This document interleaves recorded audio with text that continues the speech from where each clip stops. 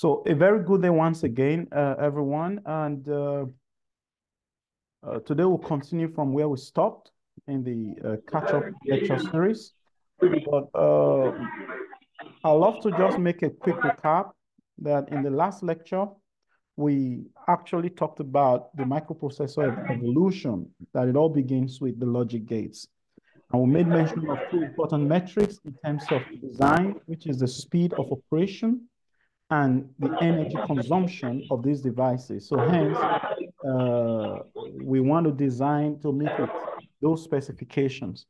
Then we try to look through the designer's perspective, more like a hierarchical approach in terms of the design process, okay? And that we called the abstraction, okay? The abstraction. So in the abstraction of the computing device, we look through from the highest level where we have the application software sitting on the operating system, where we have the device drivers. Then that also sits on the architecture where we have to deal with instructions and instruction sets and registers. And then that also sits on the microarchitecture where we have to now deal with the data part. And then the microarchitecture itself sits on the logic design, okay? And from the logic design perspective, we were able to also mention that there we are able to design the adders and the memories. And the adders and memories are designed from gate devices, which are the logic, or better said, digital circuit devices. And now the logic devices itself, just like we also showed in the series, using NAND gates, to design NAND gates, for instance, or using NAND gates to design some of these integrated circuits. And we saw that even the NAND gates are also made from the CMOS devices, the P-type and the N-type feed effect transistors. So the digital circuit itself now sits on the analog circuits, where we have the amplifiers and the likes, and the analog circuit itself now sits on such devices that may have been mentioned in your fundamentals of electrical engineering, transistors and what have you. And those devices, the optoelectronic devices and the likes, are designed from the physical electronics perspective, where we have to resolve the Schrodinger equation and talk about the motion of electrons in the microscopic dimension. We now have to talk about quantum wells and all of that in terms of fabrication process. But that's fine. That just pulls through that whatsoever you're actually trying to do from the analytic perspective, from that dimension, we are able to get the discipline, or better still, the discipline to come up with the principles for the design of these devices, so they don't just jump off the hook. And then we also talked about managing the complexities of this design. And then we talked about the 3 Ys, right? We talked about hierarchy, modularity, and regularity. Then from there, we went into the digital abstraction, where we now have to deal with discrete values, okay? Because what we are trying to deal with are zeros and ones, and then we want to believe that's what the machine understands. So we're able to move between bases and all of that. Then we mentioned that for us to be able to convert between these number systems, we need some electronic translators, where we have the encoders, encoders and decoders. Then we also talked about the code conversion system, the binary coded decimal, gray codes, and the SS3 codes. And we said the BCD code. Then where we said I think the SS3 code is how do I put it now? An enhancement, or better still, it derives from the BCD code, because we just add 3, right? 3 to it. So we are still playing with the BCD code, which is a weighted code, but now in the non-weighted code, which is the SS3, we now have to either add 3 or subtract 3, depending on the conversion process Then we have the gray code, which is not a special type of the binary, the BCD code, the binary coded decimal code. Then fine. Then in that catch-up lecture, the last lecture, we also talked about the logic gates. And then we made mention of the truth tables and the Boolean equations. And from there, we were able to map out the basic logic gates. And then we made mention of the static discipline. Okay, and we were able to say that it gives such that for any given logical input, there should be a logically valid output. That's what the static discipline means. So in terms of coming from the gate system, then we should be able to get valid outputs for valid inputs. Then we made mention of some of the basic logic families: the transistor logic, the complementary meta-oxide semiconductor logic, the CMOS. Then we talked about the low voltage versions of all of these. Then we also tried to explain some of the basic characteristics of the TTL, okay, which is the earliest series for gate device designs, and the computing device was once based on that, but because of the low energy consumption of characteristics of the CMOS system, then most of the recent computing devices are built from such devices. Well, we're trying to come through from the design perspective, and we're able to see how we could use the P-type or N-type MOSFET devices to design very complex integrated circuits, okay? And on, how we could add them up. So today, we're going to just play with some of the mathematics, okay? There are things you already know, but for the purpose of this lecture, okay, let's put this down. For the purpose of this lecture, we're going to probably consider, just look through and then see what we can do, okay? Okay, so let's move this, good. So now, let's get the writing tab. I'm sure it should be okay now. You know, in our last online lecture, we could not use our writing tab, but we should be able to use it today. So we're going to play with the Boolean algebra.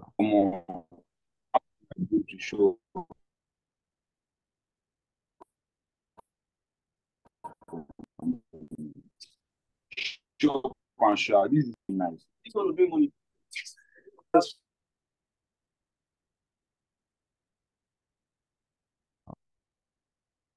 Now, for us to be able to play with, or better to play with the design of the logic gate devices, it is logic, right? We need to play with some true false statements, either high, low. The most important thing is that we are dealing with two possibilities, two possible states. So when we talk about logic, we want to deal with two possible states, right? Two possible states. And this could either be a true or a false statement. And this also brings us to the binary dimension of looking at these things, because in the binary dimension, we have two possible variables, either a 0 or 1, okay? So if we assume that, or better still, a low or a high, right?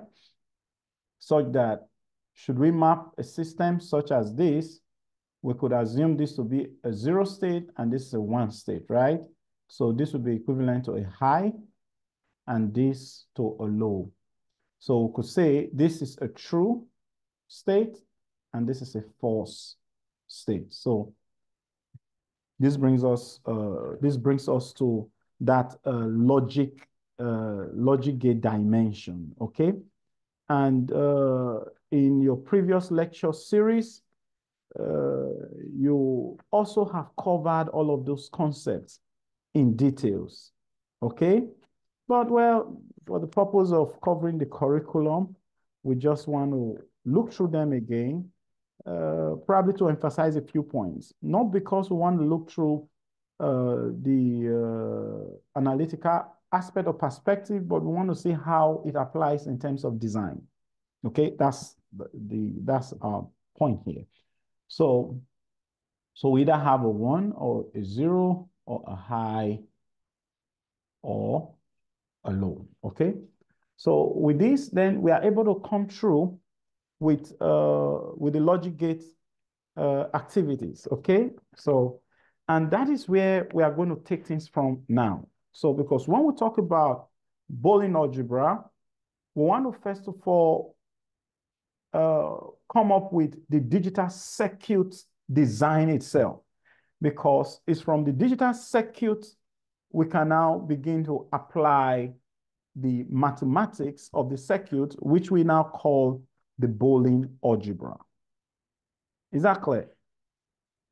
I seem to be talking all alone, so can I get any feedback from you guys right now? Any feedback? Yes, sir. We are following, sir. We are following you, sir. So I can go on, or we Yes, should, sir. okay. Okay, that's fine.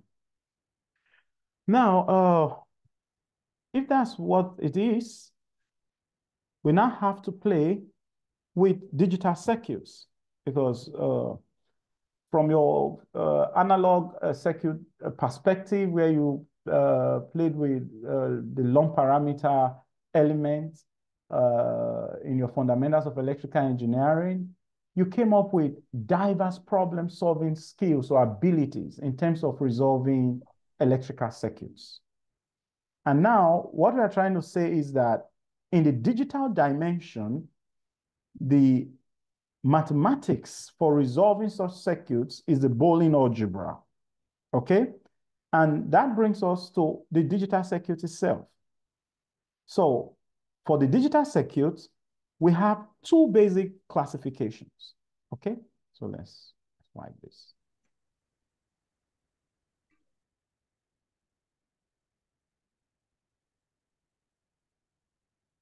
Circuit classification. Okay. So we have the combinational circuit,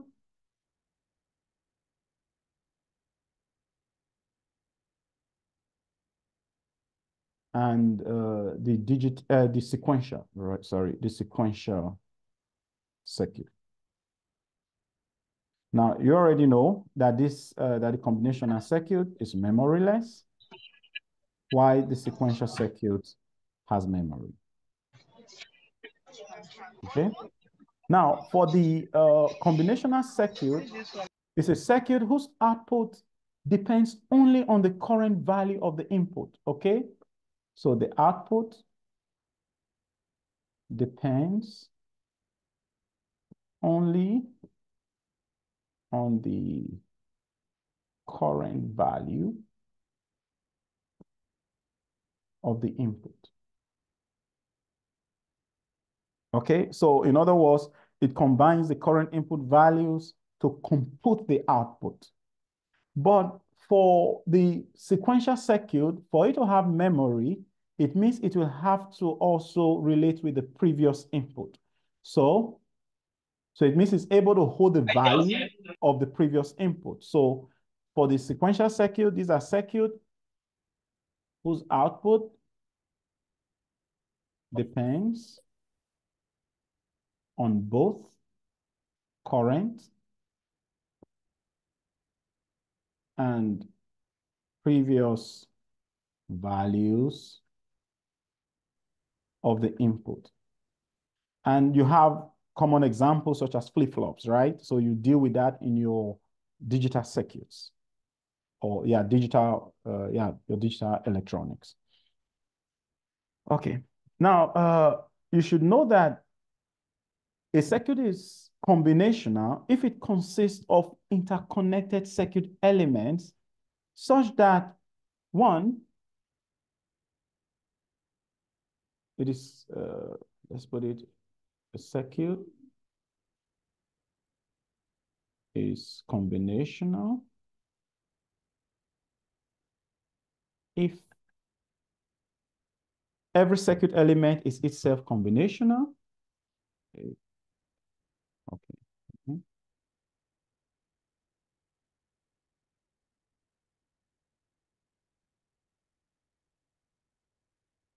Every circuit element is itself combinational. And two, every node of the circuit is either designated as an input to the circuit or connects to exactly one output terminal, okay?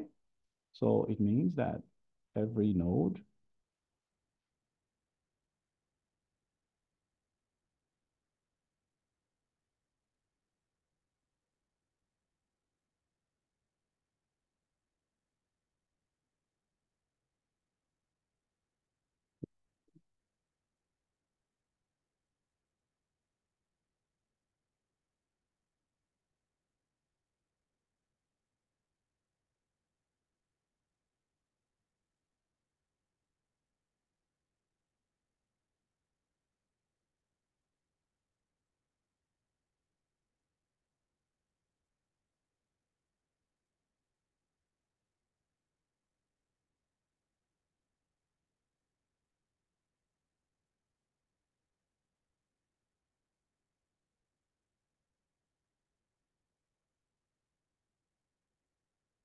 and the third point here is that the circuit contains no cyclic parts, okay?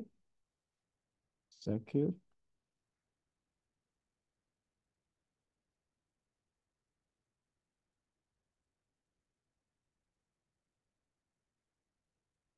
So it means that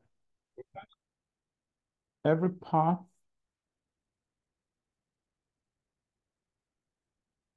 of the circuit visits each node at most once. Well, we'll look at a few examples, you know. So, well, this is by the side, okay? This is by the side. So let us come back to our Boolean algebra. Then we now come back to a few examples in this regard, which is the mathematics of logic circuits.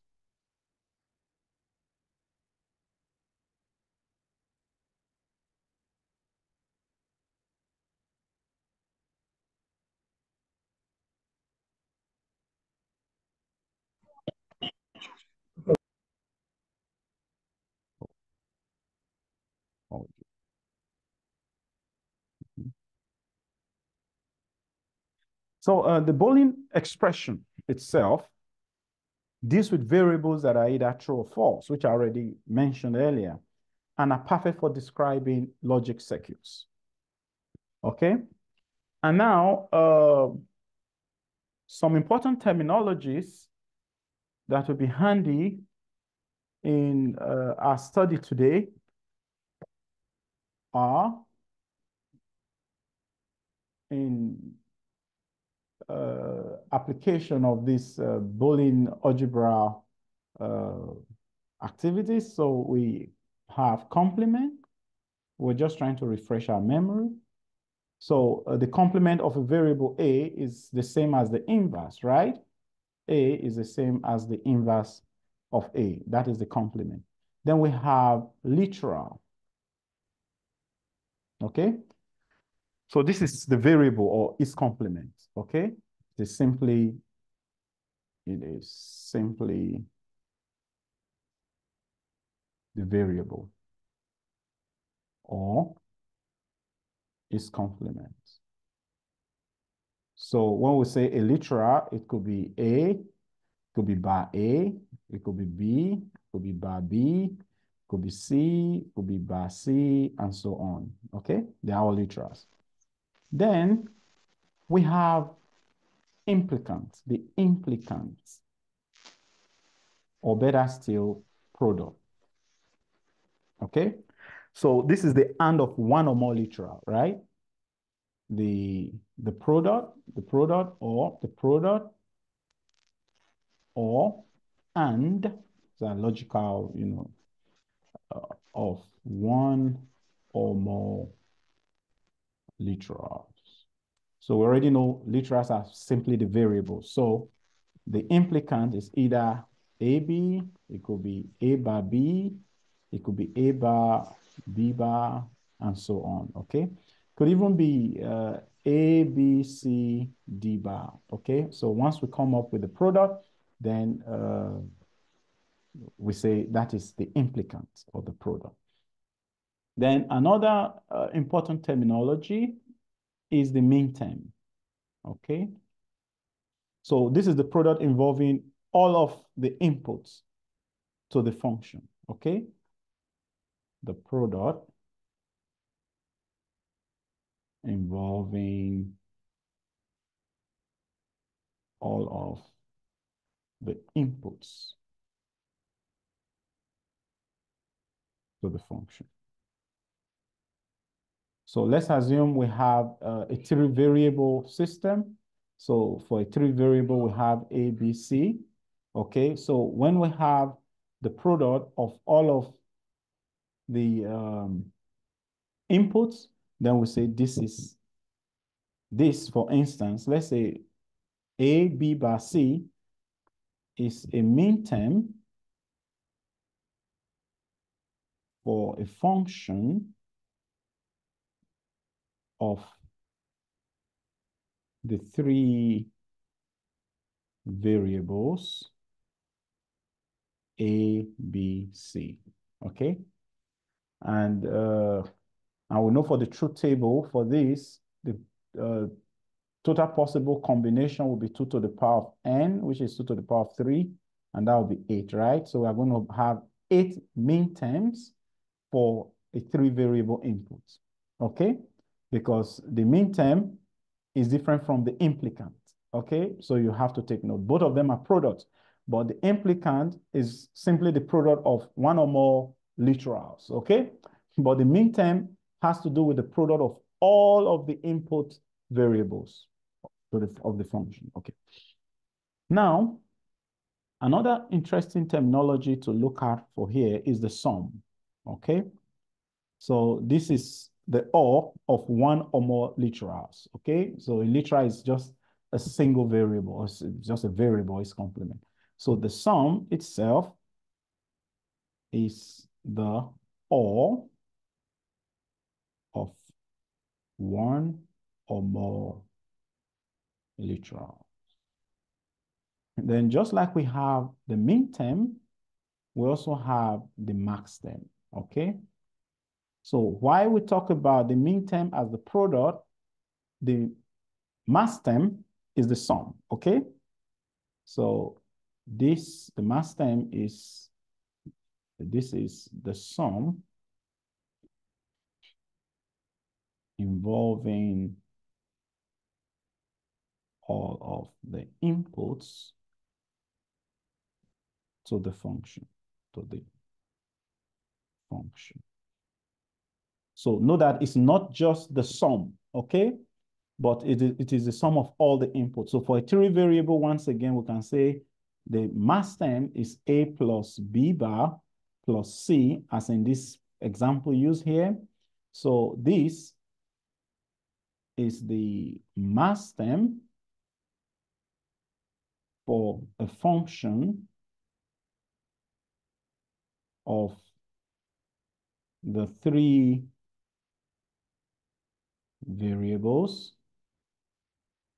A, B, C, okay?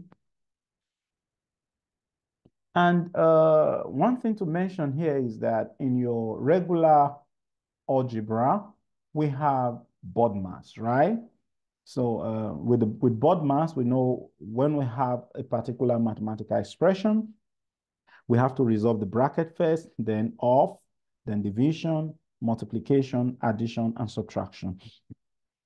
So for Boolean algebra, we have the lines of precedence also, okay? The lines of precedence in solving Boolean expressions.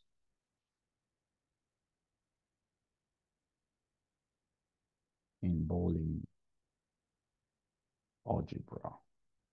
So we have that it moves from north to and then to or.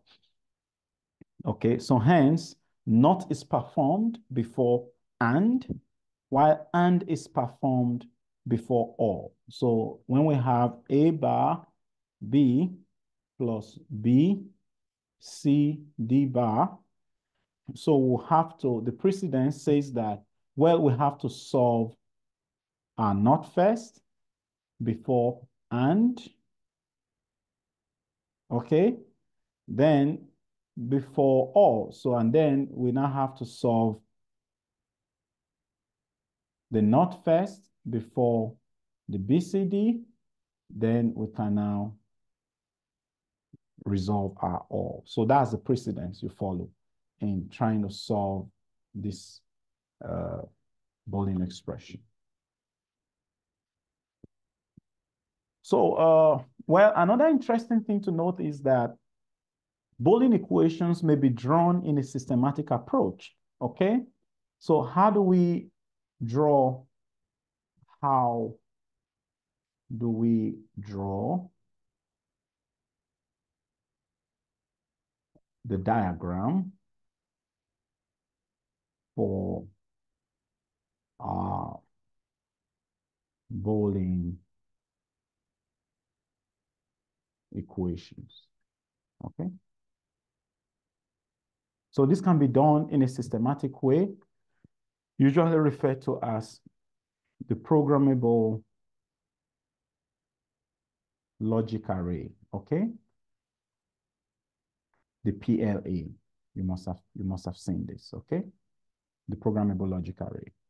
So in PLA, the inverter, which is the NOT gate, the AND gate, and the OR gate are arrayed in a systematic manner, okay? So for instance, let's say we want to consider the sum of product. Let's say we want to consider the sum of product.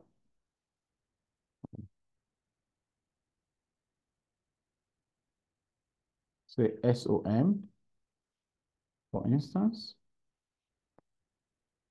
of the following expression.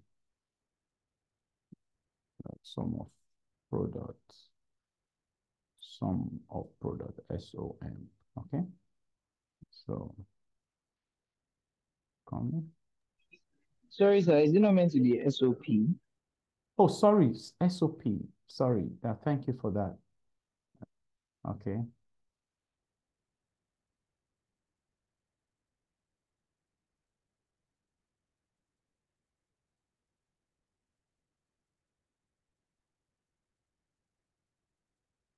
And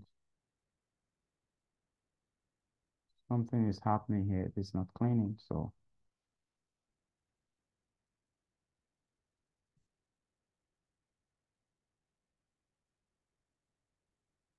Just a minute, please.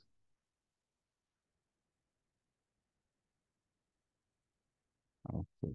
I think I just got rid of that now.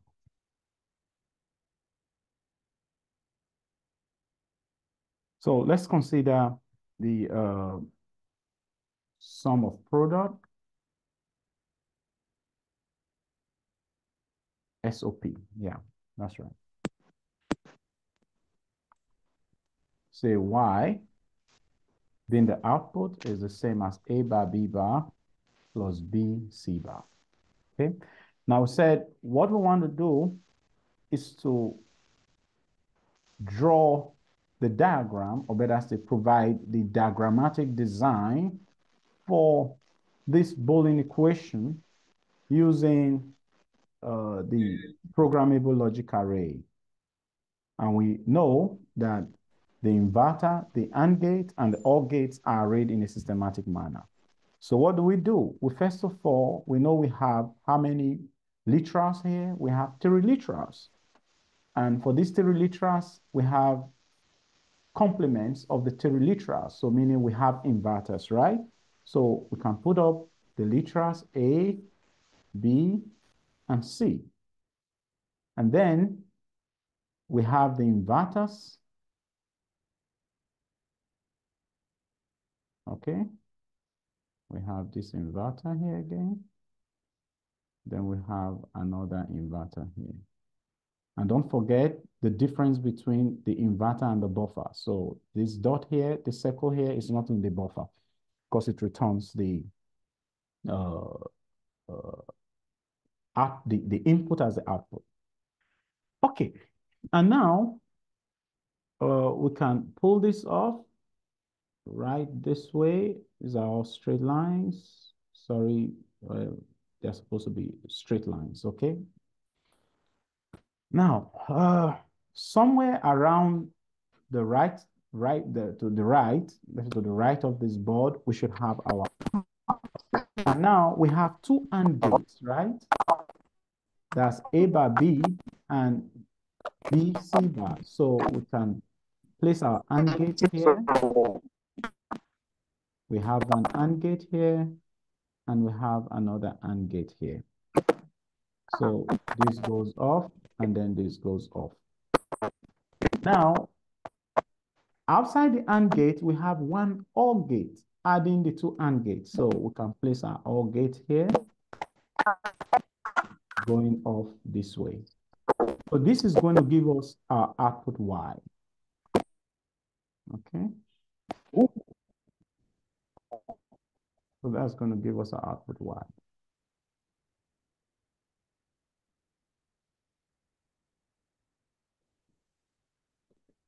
Okay. So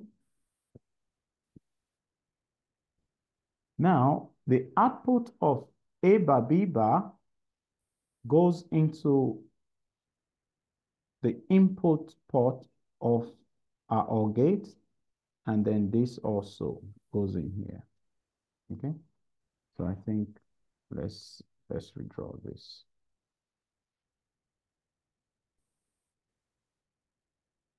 So this goes in here. That's to show there's a connection between the first AND gate and the second gate, except for their termination at the OR gate inputs. Okay, so we've resolved the output side. So now we have that here at this point we have A bar, at this point we have B bar, at this point we have C bar. Okay, good. So now A bar goes into the AND gate, so we can take it off from here. Then we can progress this way, then that comes in here. Then B bar also, so we can take it off from here, progress this way, and then that goes in here. So we are done with that. But for the second AND gate, so we can take it off from here, and then progress this way,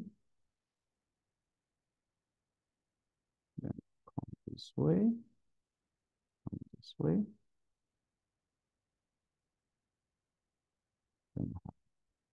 Then we have C bar. So this is C bar at this point, so we can take it from here. So this type of design is what we refer to as the programmable logic array design, okay? So you will observe that in this design, the first point to take note of is that the columns for the input are drawn. These are the columns, right? The columns for the input are drawn. And then the second point here is that the inverters are included in the adjacent columns to provide complementary inputs when necessary. Okay. The inverters, which are the NOT gates,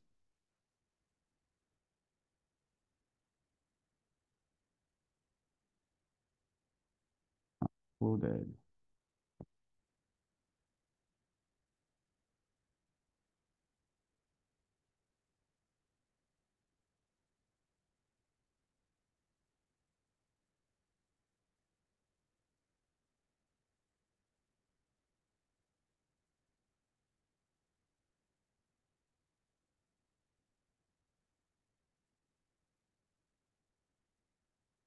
And a third point here is that the rows of AND gates for each min term are also drawn, right?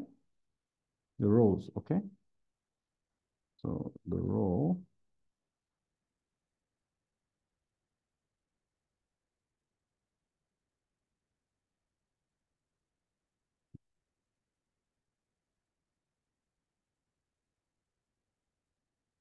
for AND gates for each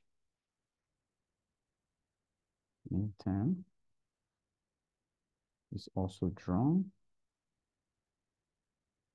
And then we also have that the OR gate connected to the min terms is drawn to provide the output, right?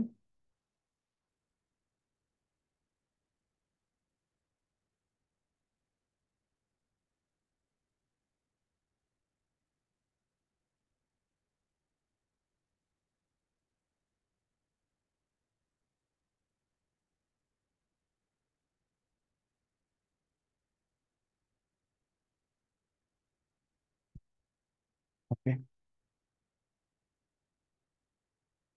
Okay, so that's fine. So it is to be noted that Boolean algebra can be used to simplify Boolean equations, okay? So we have something like this. So is this the simplest expression we can get to achieve the same output? So that's the major issue we want to deal with. We want to minimize the number of gates we use. We want to reduce the propagation delay, because we also want to enhance the speed of operation, okay? That's the reason or the essence for minimization. And so we'll talk about a few minimization techniques shortly. The Karnaugh Map, using Boolean algebra, and then we'll also look at the Quine-McCluskey technique, okay? So also know that Boolean algebra is based on a set of axioms and theorems, okay? So in terms of minimization, that's our goal. We want to design high-speed digital circuits, okay? Because we want your computing device or the processor speed to increase. That's the goal. We want to design supercomputing devices, okay? Now, just look through the discipline, okay? Now, so the axioms and theorems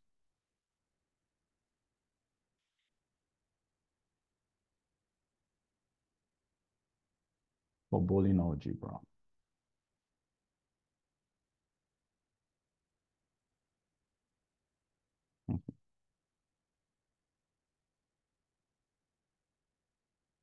Okay. Now, you should understand something, that axioms are unprovable, okay?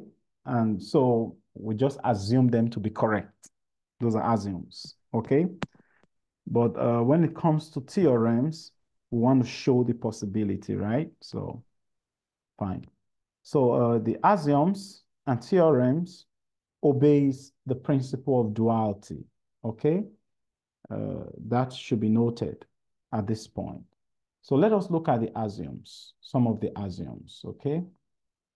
So the first is that, or better said, the first axiom states that a Boolean variable A is 0 if it is not 1, okay? So, the first axiom states that a Boolean variable is A. Let's say Boolean variable A. If it is, it's A, if it is not A bar, but let's just designate it properly. Let's say it is a Boolean algebra. Let us designate it with some parameter. A Boolean variable A is 0 if it is, if it's, oh no, if it is, let's just write if it is not 1. So that is, in this case, A is equal to 0 if and only if A is not equal to 1, okay? And don't forget, we already said that both the axioms and theorems obeys the principle, they obeys the principle of duality, okay?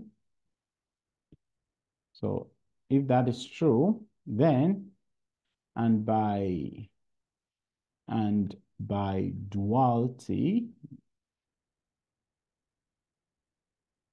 the Boolean variable A is the same as 1 if and only if A is not the same as 0. Okay? And now, the second axiom, which forms the basis for logic circuit design, states that the complement of 0 is 1. So that is, the complement of 0 is the same as 1. And by duality, the complement of 1 is the same as 0. So this second axiom is usually referred to as the not operation, or better still, the inverter operation, okay?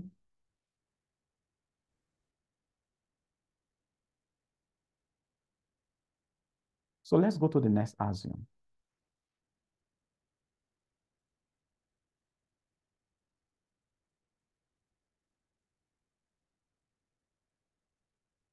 Now, the third axiom states that the product of 0 is the same as 0, okay? The third axiom states that the product of 0 is 0. That is, 0.0 is the same as 0. This is the AND operation actually, right? This is the AND operation. And by duality,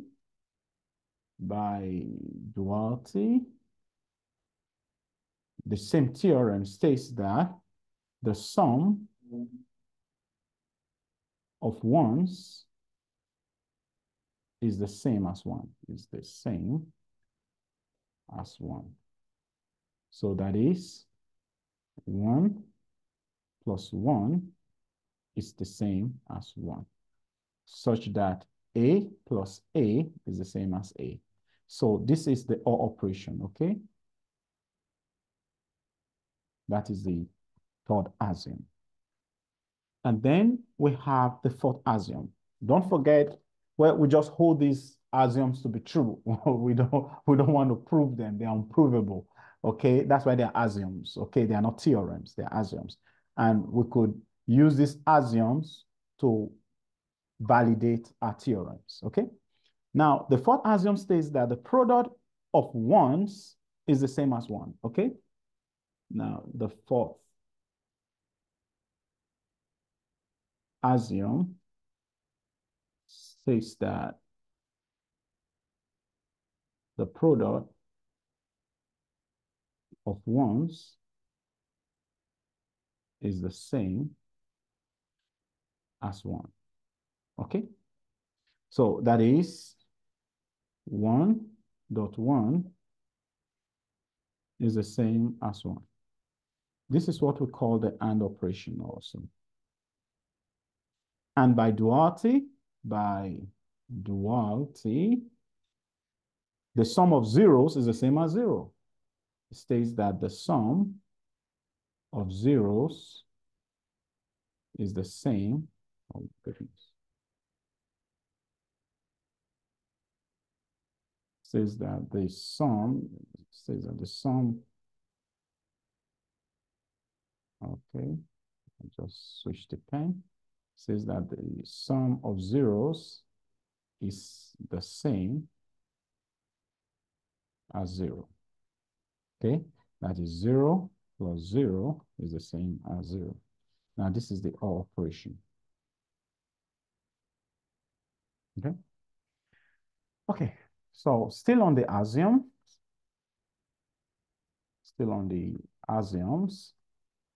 we have the fifth. So the fifth axiom states that the product of 0 and 1 is 0. The fifth axiom states that the product of 0 and 1 is the same as 0. Okay, so that is 1.0 is the same as 0. Okay, so this equally and is the same as 0.1 is the same as 0, right? So this is the same as AND operation. And by duality, the sum of 0 and 1 is the same as 1, which is 1 plus 0 is the same as 0 plus 1 is the same as 1. This is our operation. So these 5 axioms are very, very important, you know, in resolving our Boolean algebra. Okay. Okay. So let us look at a few theorems.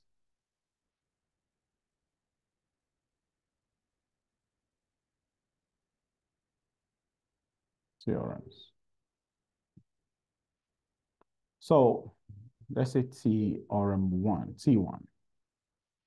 Okay. Is the identity law.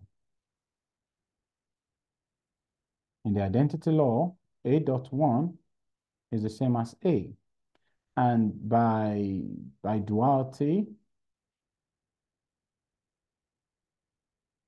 A plus 0 is the same as A. And Theorem 2 is the null element law, okay? The null element law, such that A.0 is the same as 0. It is a null, okay? And by duality, A plus 1 is the same as 1. Which you may want to say unit law, right? Okay, which is the duality of a null element law. So the duality of a null element law is a unit or unity element law. Okay, that's fine. So we have the Theorem 3, which is idempotency law. And it gives us that A dot A is the same as A. Okay. And by duality, A plus A is the same as A. Okay. And then we have the fourth theorem, which is the involution law.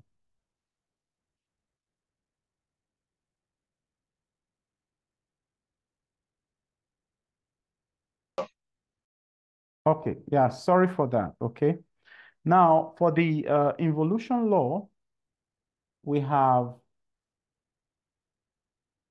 A bar, the complement of the complement of a variable is the same as that variable, okay?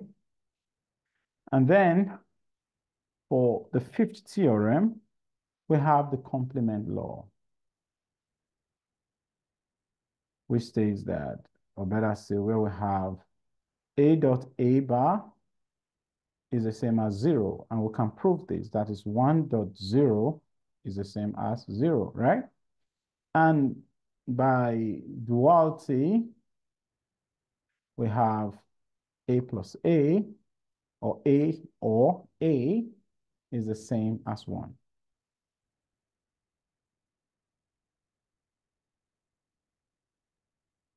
So we also have the theorem of several variables, okay? So let us quickly look at that. Theorem of several variables. So we have the commutativity law, where we have A dot B is the same as B dot A. And by duality, we have A plus B is the same as B plus A. Then we have associativity, right? Associativity law, where we have A dot B dot C is the same as A dot B dot C, right? And by duality, we have A plus B plus C is the same as A plus B plus C, okay? Then we also have, for the theorem of several variables, we also have the distributivity law,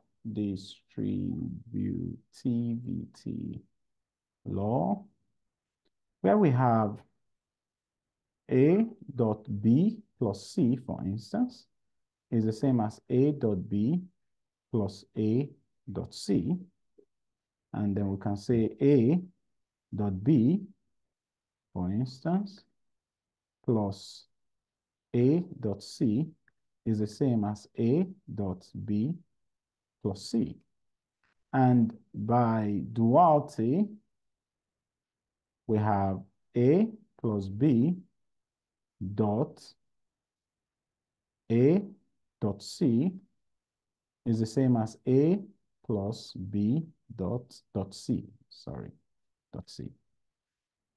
And then we also have the covering law. This is covering law. And there we have A dot A plus B is the same as A. And by duality, we have A plus A dot B is the same as A. Then we also have combining law. Combining law, where we have A dot B plus... Sorry, sir. Yeah? Under the distributivity law, the biduality, sorry, sir, is it not meant to be A or B and A or C? The third equation, sir, on the screen. For Biduality of the distributivity law. this is dot And A and plus. yes. No, this is it meant to be A? yeah. Yes. This all. Yes. This all. Yes, sir. Yeah. Thank you, sir. I must have said or and written product. Yeah, sorry for that. Okay. Yes, sir. Okay. And then for the combining law, we have A dot B plus A dot B bar is B bar, right? Let me just, let's take this backward.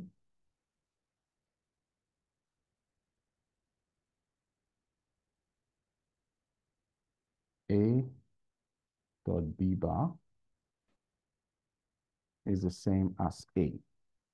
And for the covering law, by duality, we have A plus B dot A plus B bar is the same as A.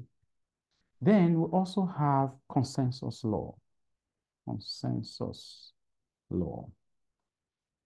Such that A dot B plus A bar dot C plus B dot C is the same as A dot B bar plus A bar dot C. And by duality, we have A plus B dot A bar plus B plus C, sorry, plus C dot B plus C will give us A plus B dot A bar plus C. Okay. I don't know if this is clear so far.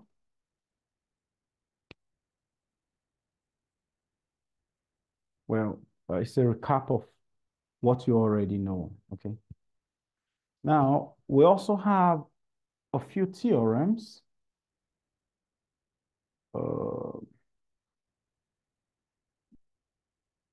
The Morgan's theorem. Theorems, rather. There are two versions to this. Now, the Morgan's first theorem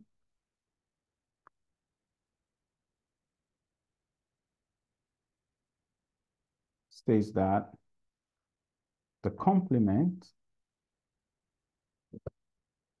of a product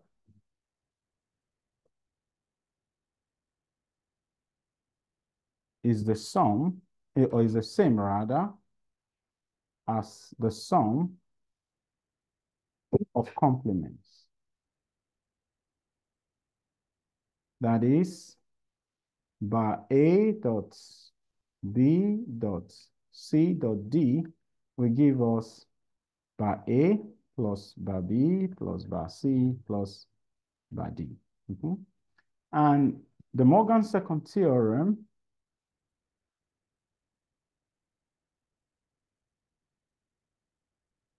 states that the complement of a sum is the same, and this product and this sum is the same as the product of the complements. That is, A plus B plus C plus D all bar is the same as A bar dot B bar dot C bar dot D bar. Now you must note that the Morgan's theorem or theorems rather, are very useful in digital designs, okay? So let us look at a few examples, just simple examples, in terms of circuit minimization or minimizations using Boolean algebra. That is, when we talk about using Boolean algebra, we talk in terms of using the axioms and the theorems of Boolean algebra. So let's assume we have something like this, where the output is the same as the mean term of A dot B, and then the plus the mean term of A dot B bar. So the first thing we want to do here is to factorize. So by factorization, what do we get? By factorization, we have that A is common. So Y is the same as A into bracket B plus B bar. We just represented the same thing, right? And recall by complementary law, we have that A plus A bar is the same as 1. So here we have Y is the same as A into bracket 1, right? This is 1. Okay, so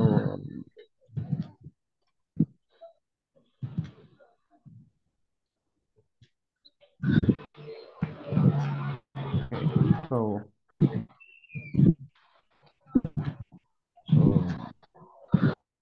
if that is what we have, so this is going to be the same as A dot 1, right?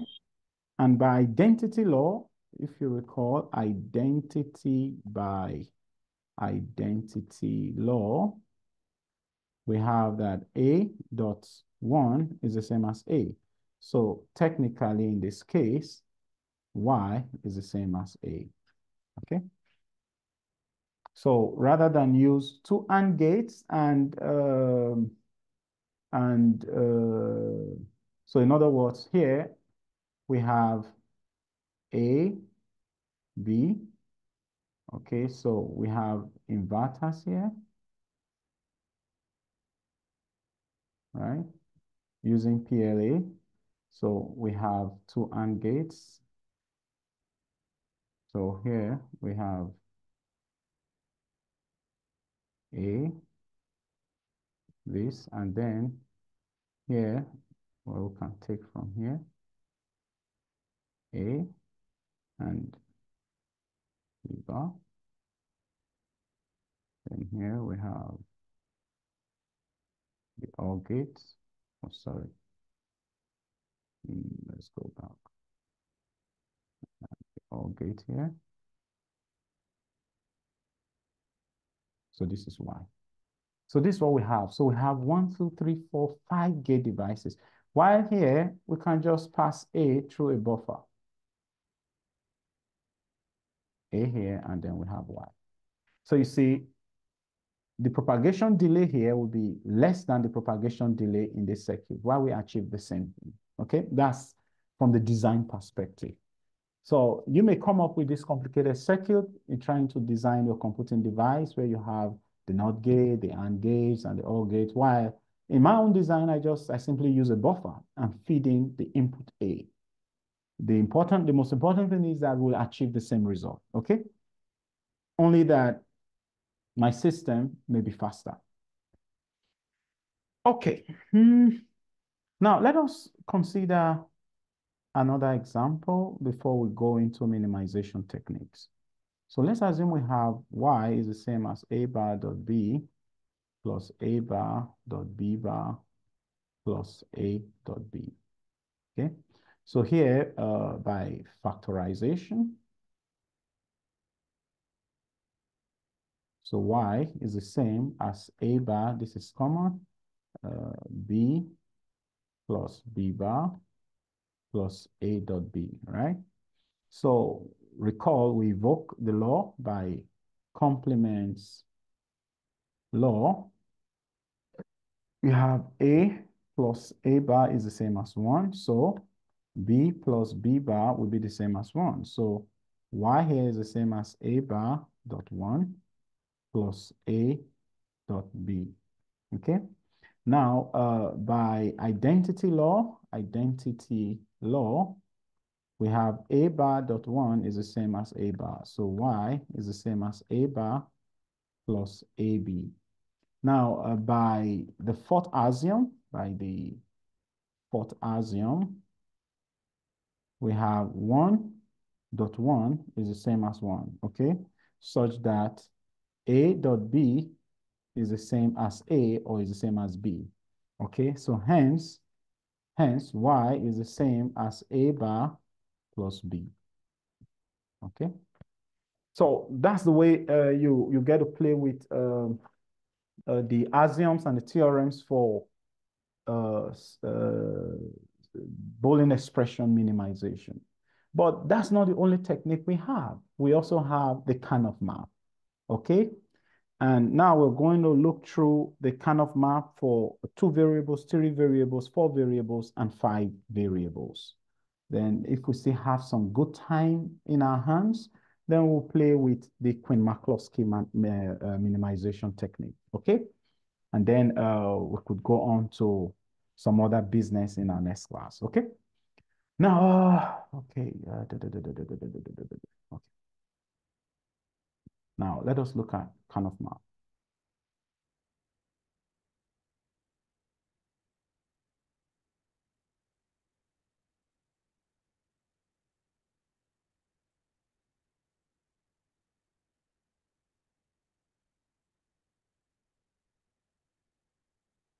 Conventionally, you call it K-maps, right?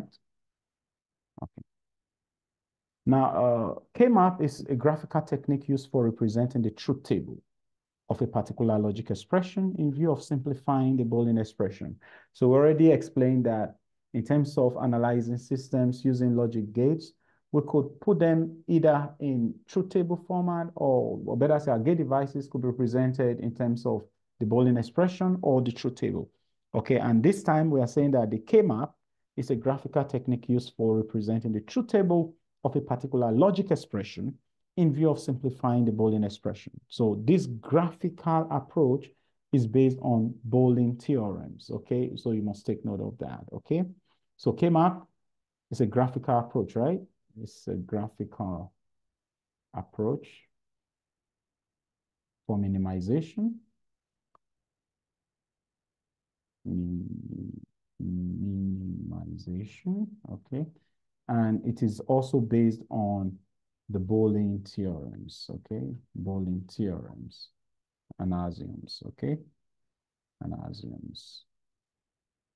So the map is usually rectangular in shape, and the rectangular shape is usually divided into a number of squares, okay? So 1, the map is usually rectangular.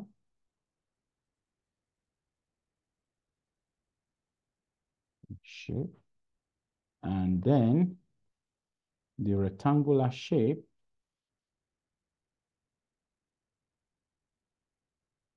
is usually divided into a number of squares, right? Now, where the number of squares is the same as the number of lines in the truth table, okay? So it follows directly from the truth table. And recall, you have to recall here that the number of lines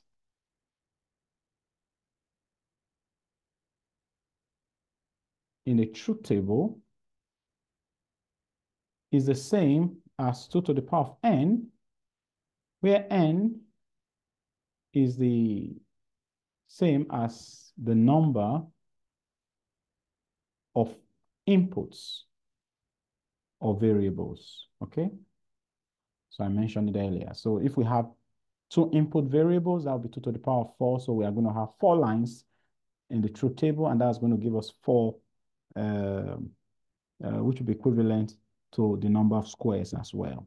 So when we talk about K-map method, so let's clear this. So we're going to talk about types of K-maps, okay? So we're going to talk about the 2 variable K-map. Then we'll talk about the 3 variables K-map. We'll also talk about the 4 variables K-map. And then we'll also talk about the 5 variables K-maps. Okay, K-map. Okay. So let's begin with the two variable K-map. Okay, so we have two variable K-map. So for a two input or two variable truth table, so when we have two input or variable, the truth table, so we have 2 to the power of n, 2 to the power of 2, which is 4 number of lines, right? So for the truth table, let's say TT, so we have, let's assume we have AB as our input, then we have Y as our output. So since we have 4 possibilities, so we have 0, 0, 1, 1, 0, 1, 0, 1, right? So here in the output, it means that we have 0, 0, 0, 0, which is the same as A bar, B bar, okay? Then we have 0, 1 here in the output, where we have, these are the min terms, where we have A bar, B. Then here we have 1, 0 in the output, where we have A, B bar. And then here we have 1, 1, where we have A, B. Okay? So this is the truth table.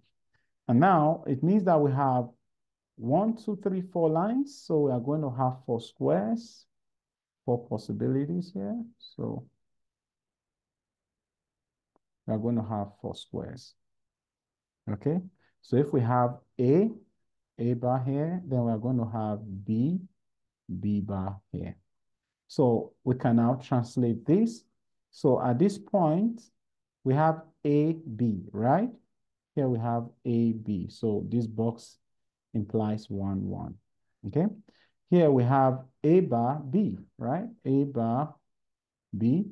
So A bar B, that is 0, 1. So in this box, we have A, B bar, B bar. So that is 1, 0. And here we have A bar, B bar, A bar, B bar. That is 0, 0. So we can also, this is the K-map, so we can also represent this in this format,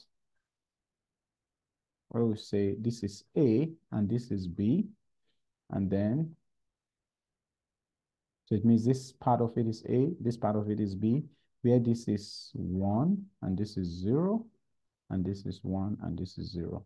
So this will be 1, 1, then this will be 0, 1, then this will be 1, 0, and then this will be 0, 0, 0, 0.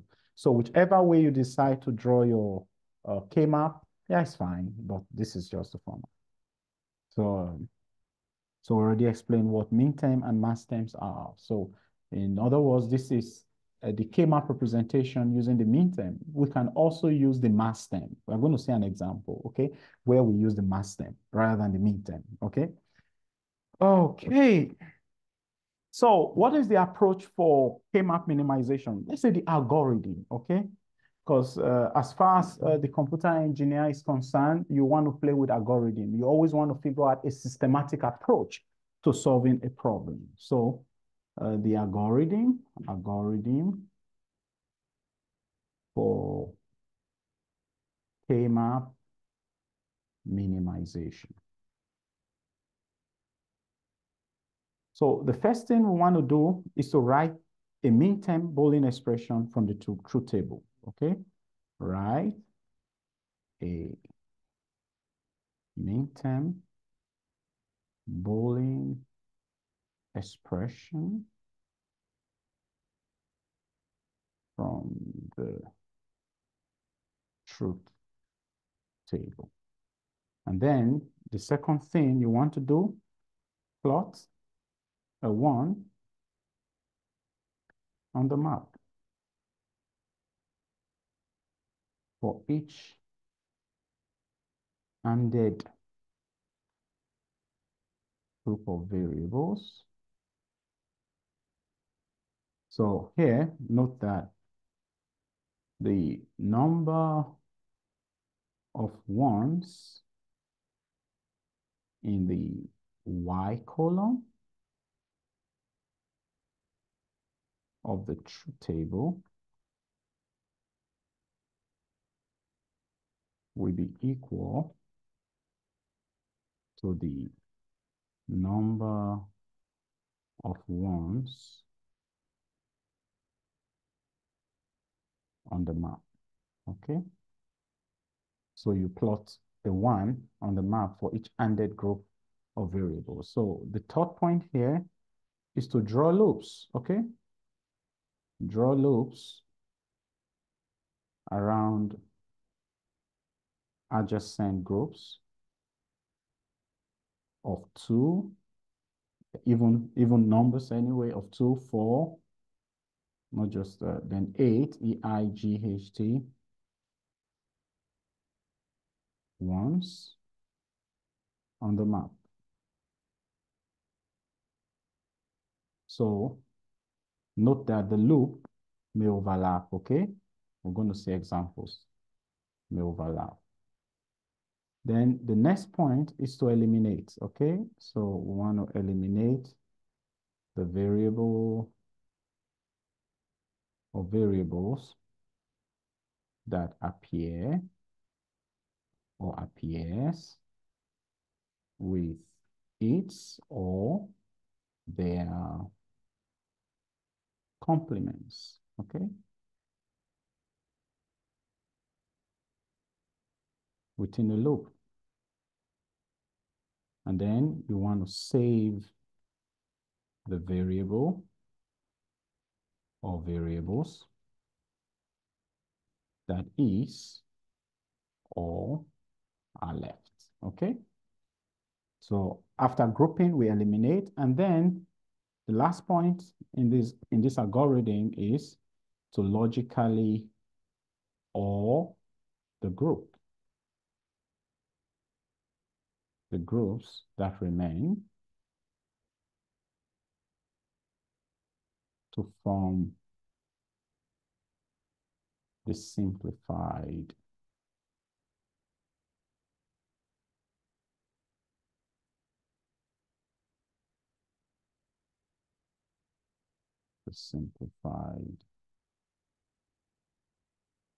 mean-term expression, okay?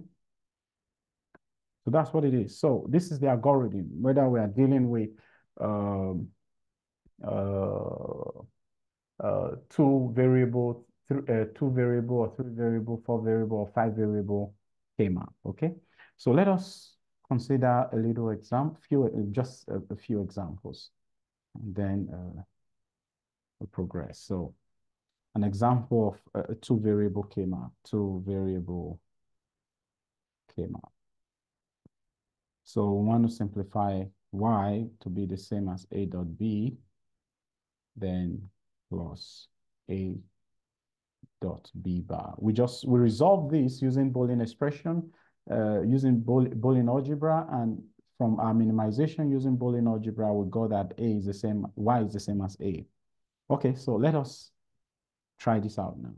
Okay, so we know we have two variables, so we have something like this: a bar, b bar, right? So we have a, b. So this is a, b, so that's 1, right? Then we have a, b bar, this is another 1, right? And now nothing is here, so we represent with a 0, okay? So this is what we have for the K-map. And then from the second, from the algorithm, afterwards we form loops of either 2 or 4 or 8. So we have 2 here, okay? So we form this loop. Okay, let's remove that. Let's use another color. So let's say we form this loop. Perfect. Now, in forming this loop, the next thing is to eliminate variables that appears with their complement, okay?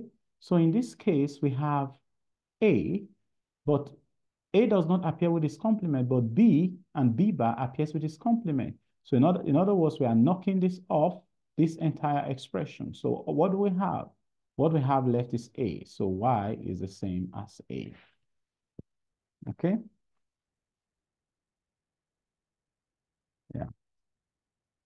So since B and B bar are present in the vertical loop, they are eliminated such that only the A remains. Okay? And that is it. And we played with that using the Boolean algebra, using the theorems and axioms, and we got the same thing. Okay. Let us look at another example. So let's assume we have Y is the same as A bar dot B plus A bar dot B bar plus A dot B. The same thing we did, you know. So now here, it's a two-variable K-map because we have just A and B. So here we have A bar, B bar. So we have A bar, B is here, that's 1. A bar, B bar, that's 1. Then AB, 1. So we now want to form loops. Don't forget, in the algorithm, they could overlap. So this forms a group of 2. And this also forms a group of 2. So let's change the color. This also forms a group of 2. Okay. Now, when we consider this group of 2, okay, let's consider the yellow. This group of 2, A bar is common, but B bar and B bar are common too. So we can strike that off. So we have A bar left. So we have A bar. Okay. So now that is Y plus. So let us consider the one in red. So here in this column, we have A and A bar are present. And since the complements are present, so we eliminate them. So all we have left is B because B does not have its complement here, plus B. So that is it. And that is what we also got using the Boolean expression, using the theorems and the axioms, okay? So it means that this is consistent with what we achieved earlier. So let us consider the 3 variables quickly. So we could run out of this class. 3 variables. So 3 variable schema. So here we have 3 inputs. So it means that we have 2 to the power of n, for which 2 to the power of 3 is the same as 8 number of lines. So we have A, B, C as our inputs. Then we have output Y, right? So we have 1, 2, 3, 4, 1, 2, 3, 4. 1, 2, 1, 2, 1, 2, 1, 2, 0, 1, 0, 1, 0, 1, 0, 1. Okay. So in other words, we have all zeros here, which is the same as A, B, C, or bar, bar. Okay. And this 0, 0, 1, that is A bar, B bar, C. This is 0, 1, 0, which is A bar, B, C bar. And this 0, 1, 1, which is A bar, B, C. Then we have 1, 0, 0, which is A, B bar, C bar. Then we have 1, 0, 1, which is A, B bar, C. And we have 1, 1, 0, which is A, B, C bar. Then we have 1, 1, 1, which is A, B, C. Okay. So the map follows directly. We are going to have 8 possible blocks. So that will be 1, 2, 3, 4. So we have this. So here we have A, B, A bar B, A bar B bar, then A, B bar. So here we have C, C bar. So here we can have A, B, C, which is 1, 1, 1. We can have A bar BC, which is 0, 1, 1. We have A bar B bar C, which is 0, 0, 1. We have A B bar C, which is 1, 0, 1. Then here we have A B C bar, which is 1, 1, 0. Here we have A bar B C bar, that's 0, 1, 0. We have A bar B bar C bar, which is 0, 0, 0.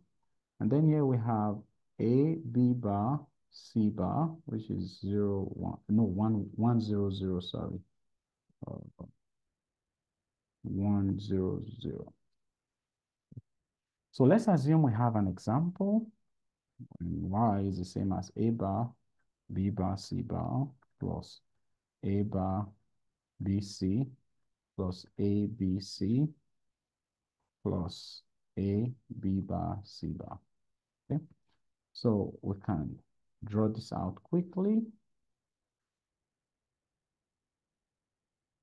1, 2, 3, 4. So we have A B, A bar B, A bar B bar, A B bar, then C C bar, right? So A B C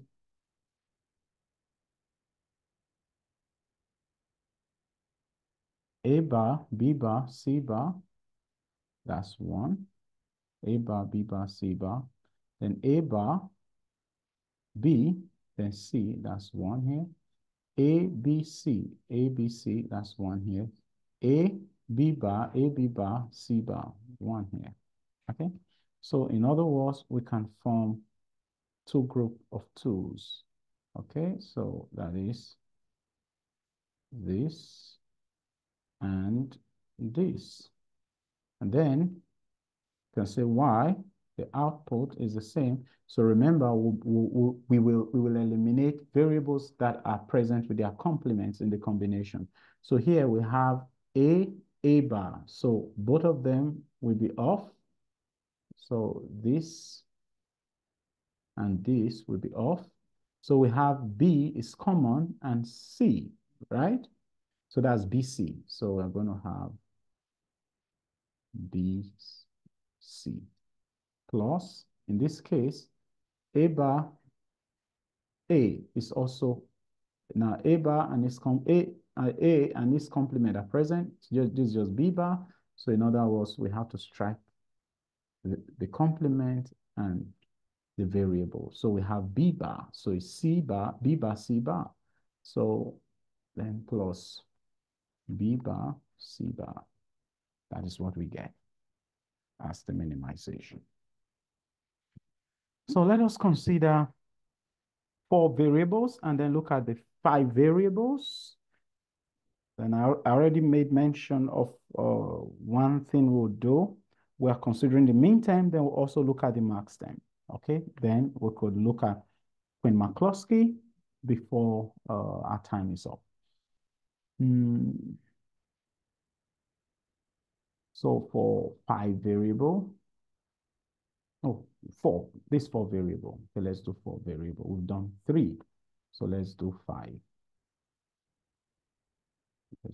Let's do 4 rather. 4 variable came out. So we already know that 2 to the power of n, that's to the power of 4, that is 16 number of lines, right? Number of lines. So we have A, B, C, D. That's 16. That's 1, 2, 3, 4, 5, 6, 7, 8. 1, 2, 3, 4, 5, 6, 7, 8. 1, 2, 3, 4. 1, 2, 3, 4. 1, 2, 3, 4. 2, 3, 4. We have 1, 2, 1, 2, 1, 2, 1, 2, 1, 2, 1, 2, 1, 2, 1, 2. 0, 1, 0, 1, 0, 1, 0, 1, 0, 1, 0, 1, 0, 1, 0, 1. So here we have y to be A, B, C, D, all bar, right? Bar, bar, A bar, B bar, C bar, D bar. So that's A bar, B bar, C bar, D. Then this is A bar, B bar, C, D bar. That's this, then this. That is A bar, B bar, C, D, right? Then for this is A bar, B, C bar, D bar. Then this is A bar, B, C bar, D, right? Then for this is A bar, B, C, D bar. Then this A bar, B, C, D. Then this is A, B bar, C bar, D bar. Then this is A, B bar, C bar, D. Then this is A, B bar, C, that's C, then D bar. Then this is A, B bar, C, D. Then this is A, B, C bar, D bar. Then this is A, B, C bar, D. Then here we have A, B, C, D bar. And this is A, B, C, D. So it means we are going to have 16 boxes also. So we're going to have a line box here. 1, 2, 3, then that's 4, right? So this is 1, 2, 3, 4. So we have A, B, A bar, B, then A bar, B bar, then A, B bar. So we have the same here, C, D, C bar, D. Then we have C bar, D bar, then C, D bar. So this is going to give us A, B, C, D, A bar, B, C, D, A bar, B bar, C, D, A, B bar, C, D. Then this is A, B, C bar, D, A bar, B, C bar, D, A bar, B bar, C bar, D, that's A, B bar, C bar, D. And this is A, B, C bar, D bar, A bar, B, C bar, D bar, A bar, B bar, C bar, D bar. Then A, B bar, C bar, D bar. And this is A, B, C, D bar, A bar, B, C, D bar, A bar, B bar, C, D bar. Then A, B bar, C, D bar. That's that. So if we consider one example, yeah, it's the same as, representing this as, okay, let me put up another representation. So let's say this is 0, 1, 2, 3, 4, 5, 6, 7, 8, 9, 10, 11, 12, 13, 14, 15. So it means that if you look at this, we can equally represent this Karnaugh map in a different format by placing the numbers, okay, in it, and then we spread it out, okay? And there are different versions to it. So we could represent it this way. Then in some other tests, you see, they start off by A bar, B bar, A bar, B, A, B, and then this and this are switched, and then this. But whichever way we get our answers, okay? Whichever way. Okay. Now, do I have any example here? Yeah. Now, I want to talk about the 5 variables. The 5 variables. But before I do that, let us look at one simple example using this. So let's assume I want to solve this. So I don't want to clean this. Let's say y is the same as a bar, b bar, c bar d plus a, b, c bar d plus a, b bar, c bar d plus a bar, b bar, c d plus a, b bar, c d. So if we want to do this, so it means that let's change the color because I don't want to wipe this. So a bar, b bar, c bar d, a bar, b bar, then c bar d. That is, we have a 1 here. Now ab, that's ab, c bar d, we have a 1 here. Then ab bar, we have ab bar, then c bar d, we have a 1 here. Am I doing the right thing? AB bar, C bar D is a 1 here.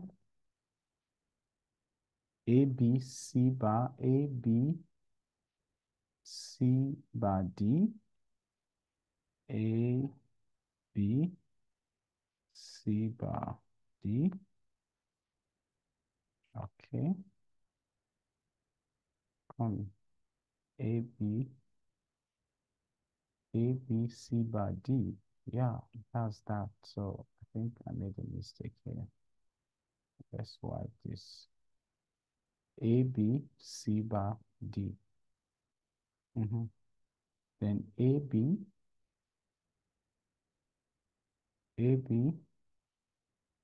C, D, sorry. I think I made, it's like I repeated something twice in this, my example.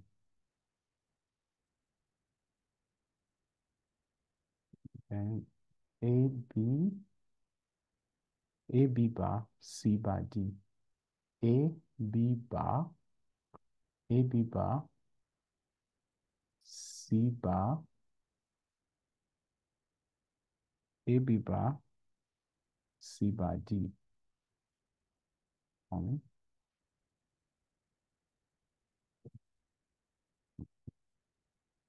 So we have A bar, B bar, D, A bar, B bar, A bar, B bar, C bar D.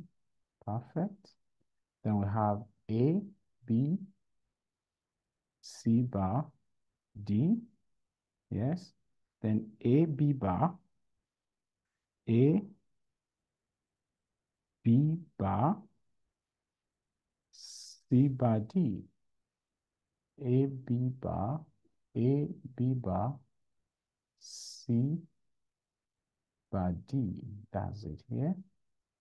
Then A, B, A bar, B bar, C, D. That's that here. Then A, B bar, C, D. Then this here. So we have all 5. And now we want to do a group of 4 and a group of 2. We have 4 here. So let's use another color. So we have this as one group. Then they can also overlap this and this. They fold into each other. So we have 2 groups, okay? So in this group, let's change the color. So in this group, we have A and its complement. So we can strike this off. Then we have C and its complement. So we have B bar and D, right? So Y is the same as B bar D. Then for this plus, we have AB, AB bar. So the B and B bar would cross out. So that would be A, C bar D plus A, C bar D. Okay. So this particular analysis is what we refer to as the canonical sum of product. Okay. Now, what if we want to resolve the canonical product of sum? Okay, product of sum. Then we now have to play with whatever we have. Now, in this case, don't forget we have this to be 0. Let us number this, please. Let's change the color for ease of. Okay, let's use blue. So from this is 0, A bar, now A bar, B bar, C bar, D, A bar, B bar. Hello? Okay, better still, let's just wipe this. Because now I want to solve, this is canonical product of sum. I want us to resolve canonical sum of product rather. So I want us to resolve canonical product of sum before we look at the 5 variables. So let's clean this up.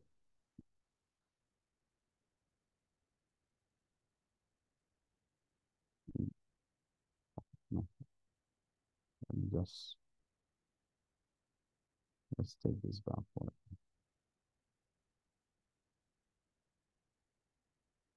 Rather than wipe everything. Good.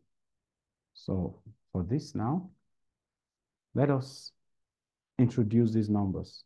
So ABC is 0.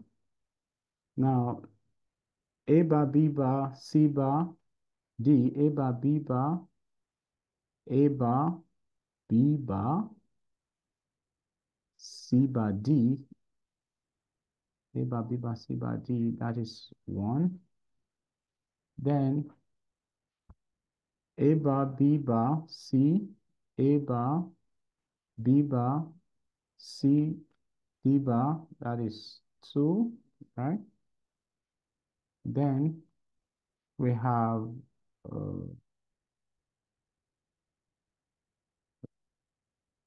then 3 is A bar, B bar, then C, D. This is 3. Then we have A bar B, A bar B, C bar, D bar. This is 4, right?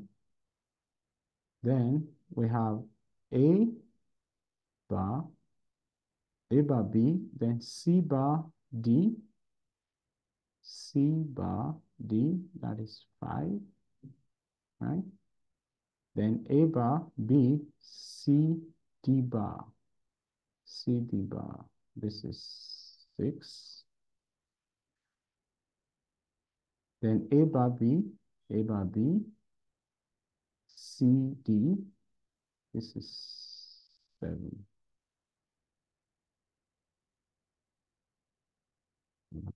Made a mistake here. This is not 0.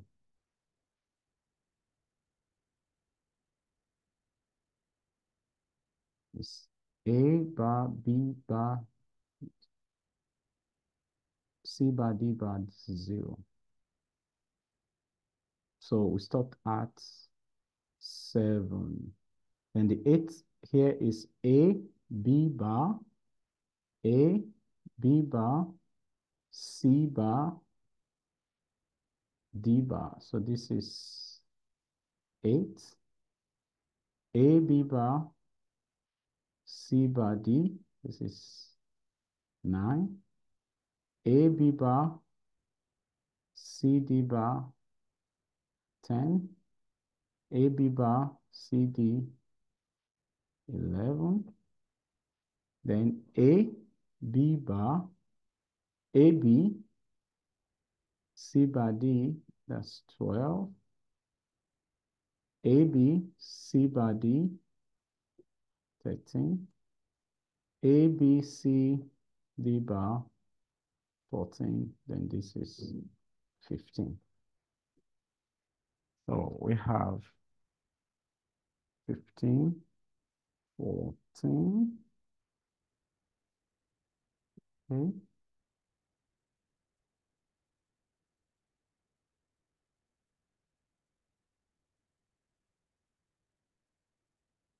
Okay. So let's assume I want to plot something here.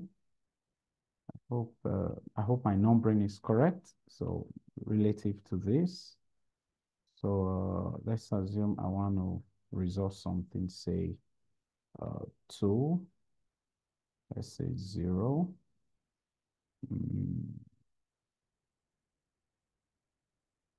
Then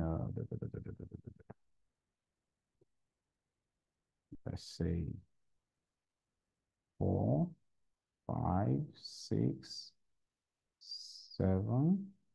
Let's say 4, 5, 6, 7, 0, 2, 8. I want to do 8. I want to do 10. I want to do 10. I want to do 12. I want to do 14, and I want to do 15, for instance, just using this. So now let's assume I have an example, say the canonical product of sum, say A, B, C, D. So it is going to give us a pi of all of these. Okay. So it means that now if this is canonical product of sum, let's assume this is what you want to resolve. So we have done sum of products. So let's check our product of sum this time. So so if we want to map this a 0 here, so in sum of product we use 1. So in product of sum we use 0. Okay, so we have 0, so we use 0 here. Then for 0, then 2, 4,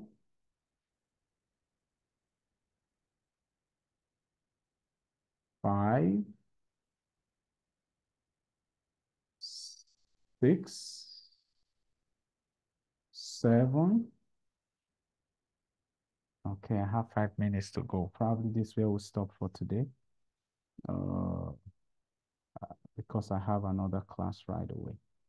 Now, we've done 7, then 8, yes, 8, 10, 12, 14, and 15.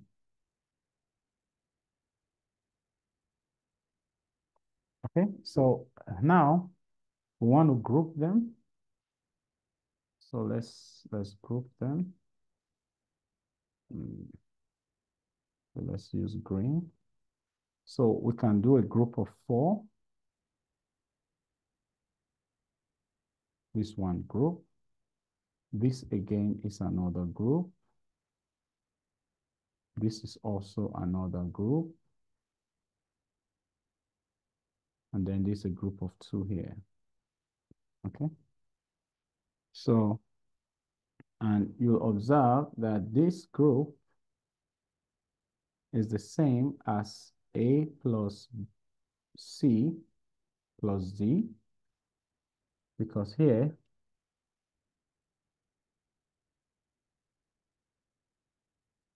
A and A bar are common, right? So we have, in this case, then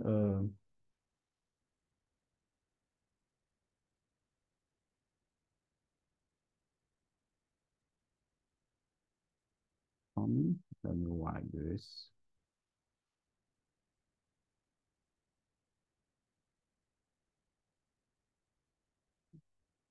Let's change the color. See. Okay. So once we eliminate here, what do we have here? We're going to eliminate this. So we have B CD. Okay.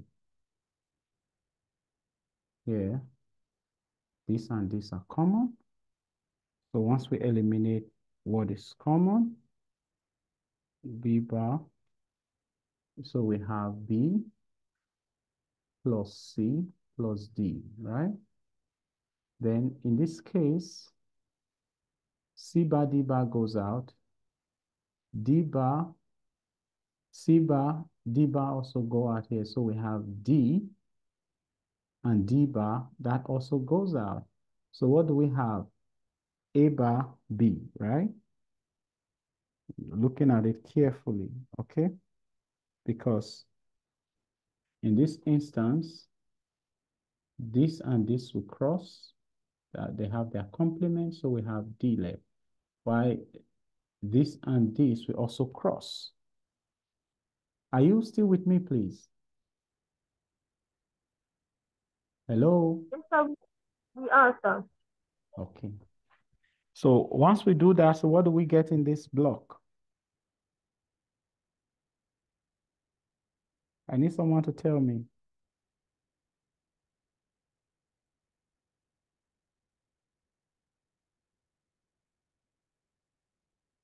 I need someone to tell me, please.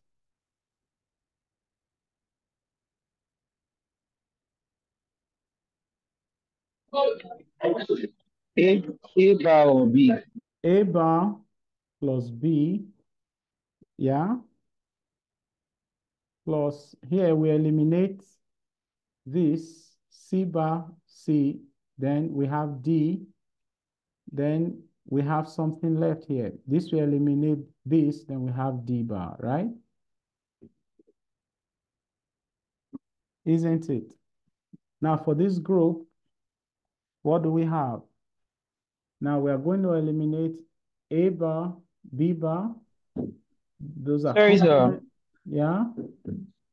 Yes, sir. Why can't we leave it as A bar or B? No, Because the because D or D bar. by the algorithm, what we are eliminating are those with their complements, right?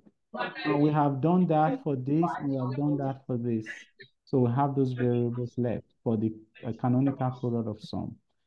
And in this case, we eliminate this, then we have B bar plus, then in this case, that will be plus D bar, right? Because this will truncate this, D bar. Then for this group of 4, we have A bar, so we have B plus, in this case, plus D bar. So hence, what we have is B bar plus D bar, which is this, plus B bar plus D bar plus B plus C plus D plus A bar plus B plus D plus D bar. That's the canonical product of sum, okay? Now, I'm supposed to be in another class right now, but I will just steal some 10 minutes. I just want to conclude this so that I could upload the video right away. So my apologies, okay? So let us clear the entire board. This class is already up and running, so, but we'll just see what we can do.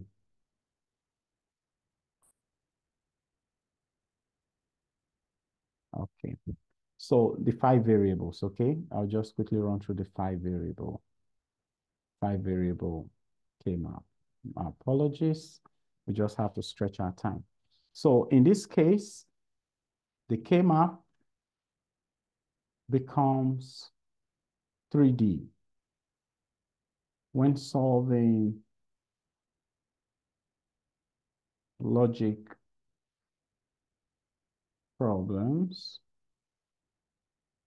with more than 4 variables. So, so we can get going. Now, the second thing here, because we are dealing with 5 variables, the suitable technique for 5 variable or more variables is Quine-McCluskey algorithm or minimization technique, or better say the tabular method.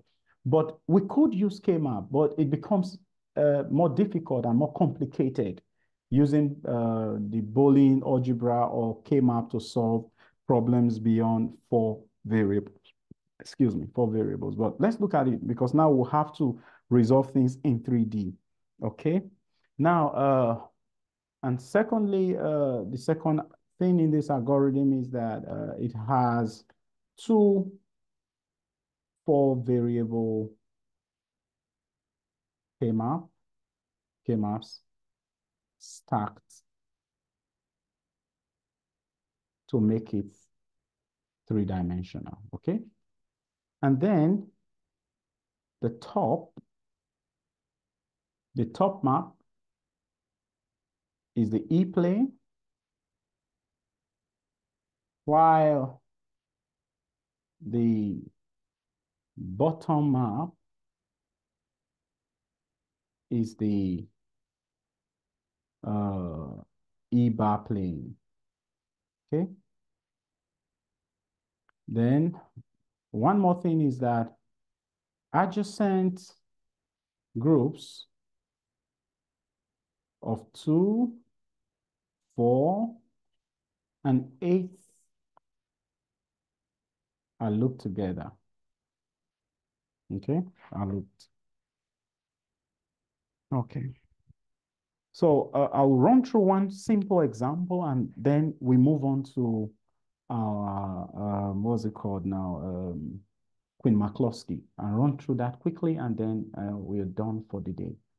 So, okay, let us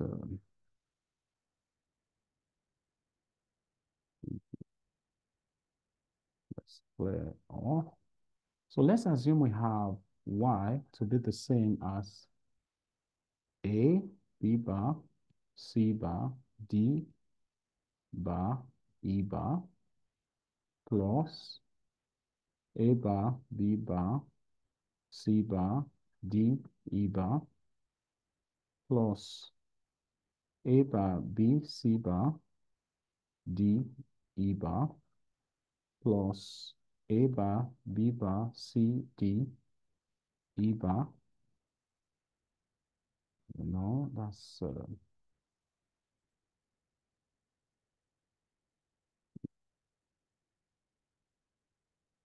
that is c, d, e bar, plus a bar, b, c, d, e bar, plus a bar, b bar, c bar, d, e, then plus a bar, b, c bar, d, e, then let's say plus a bar, b bar, c, d, e, plus a bar, b, c, d, e. So do we have that? So, okay.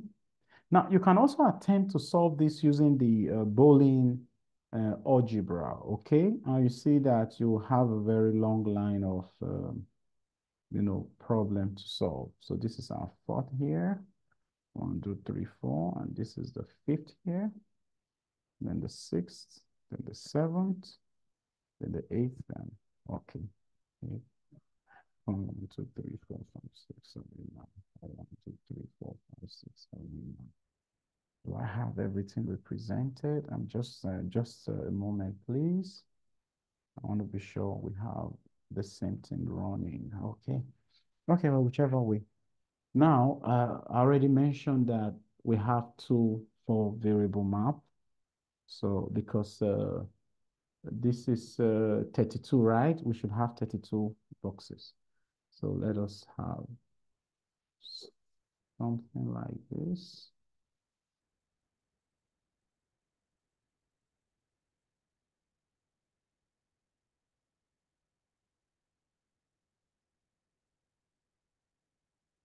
So we have to draw this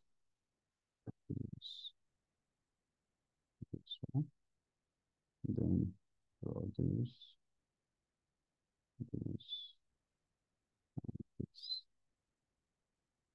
So we have A bar B, A bar B bar, A, B. So we have C, D bar, C bar, D bar, C bar, D, then C, D. So this is the E plane, what is on top, right? Then we have this one that is at the bottom.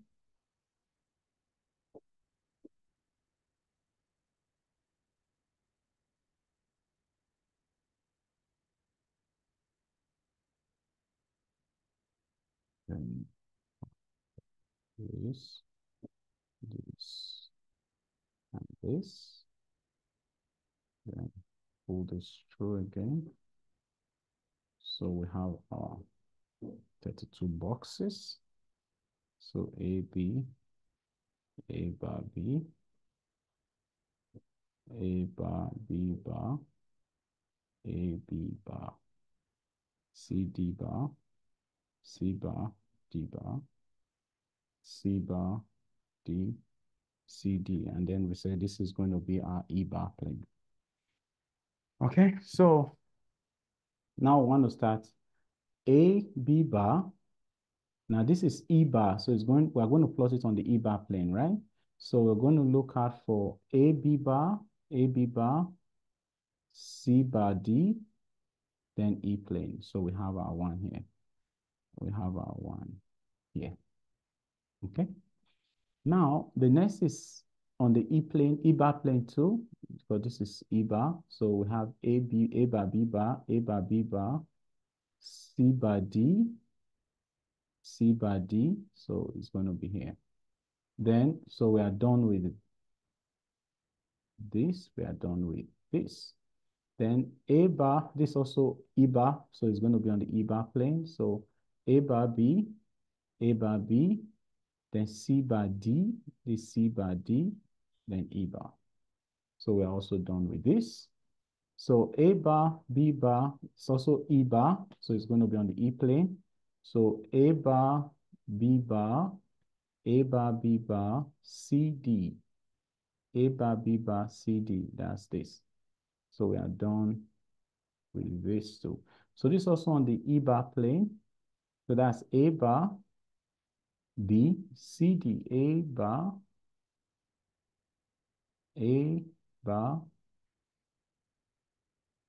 B, C, D. I think I must have plotted something wrongly here. It's A bar. This is A bar B, A bar B. So this is supposed to be here, not here. I'm sorry.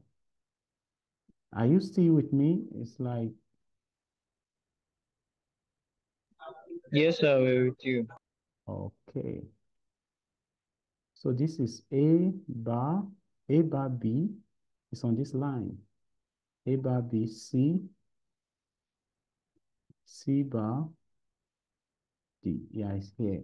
So this will be A B bar. So this is A bar B, C D. Yeah. Then this is the E plane. So that would be A bar B bar, C bar D, A bar B bar, C bar D. Then A bar B bar, A bar B bar, C bar D on the E plane.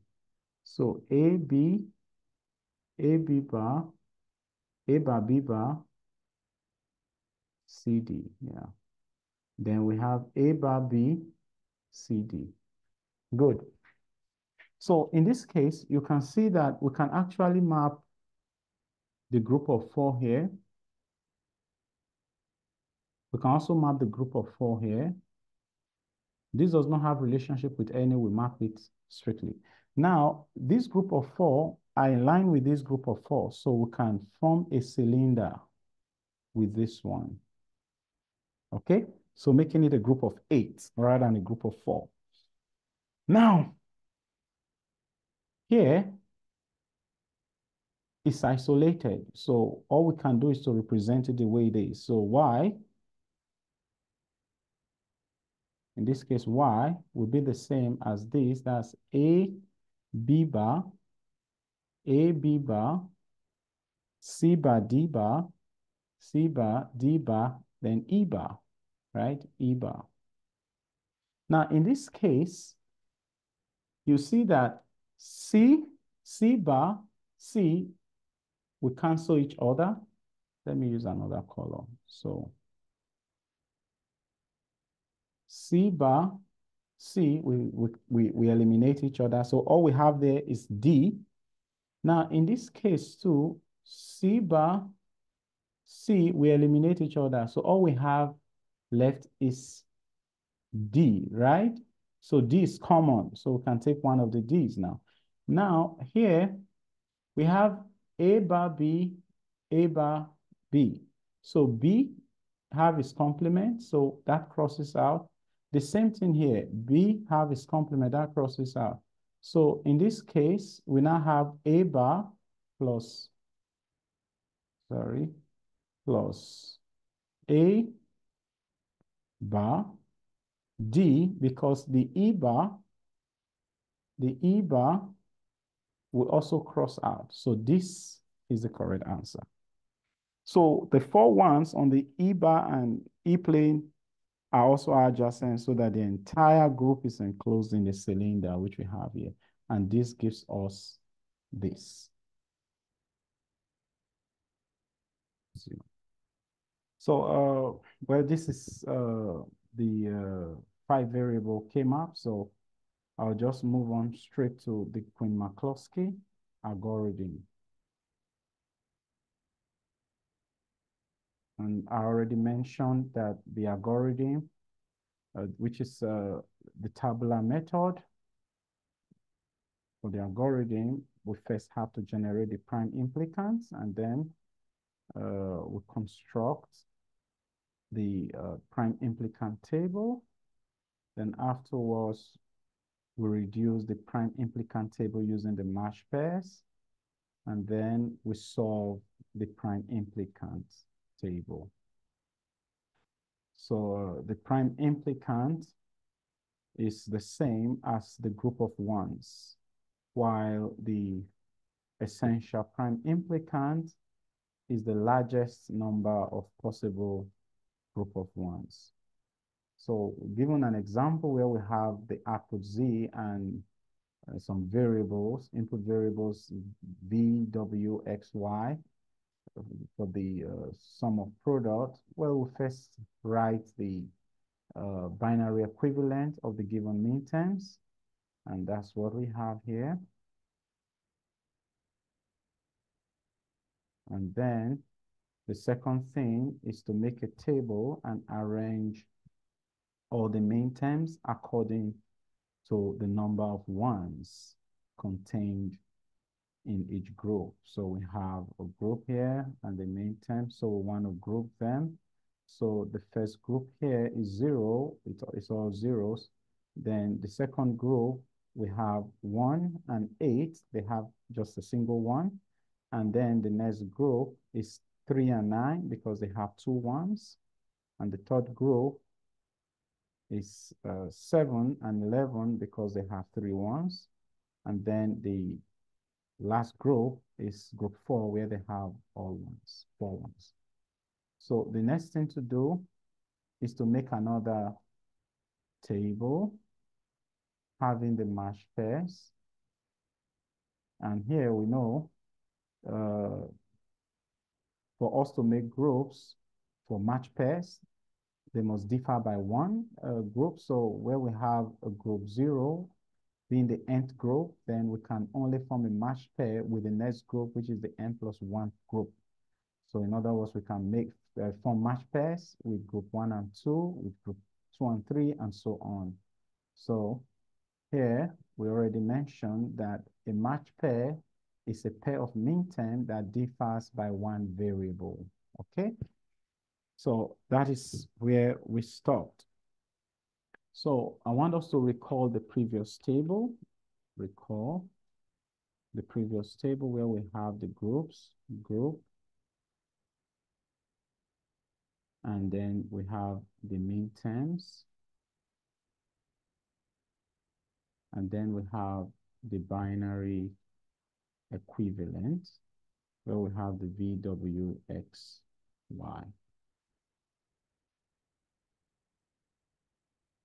We have group 0 where we have 0, 1, 0, 0, 0.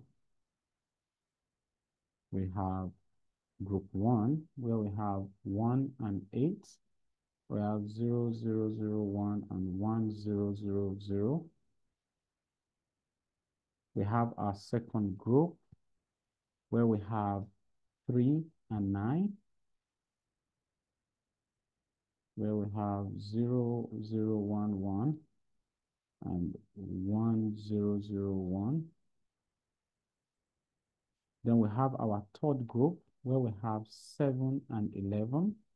We have 0, 1, 1, 1 and 1, 0, 1, 1. Then we have our fourth group where we have 15 and we have 1, 1, 1, 1. So what we want to do is to form matched pairs. So we are going to form matched pairs with the nth group and the n+1 group. So we're going to form matched pairs with 0 and 1. And we know that a matched pair is a pair of mean term that differs by one variable. So we want to check. Now, if they differ by more than one variable, then they cannot form a matched pair. So we now want to create another table. So let's use blue. So we have group.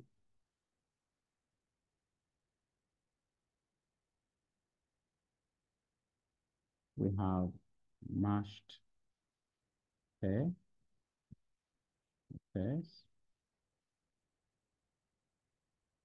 And then we have our binary equivalent.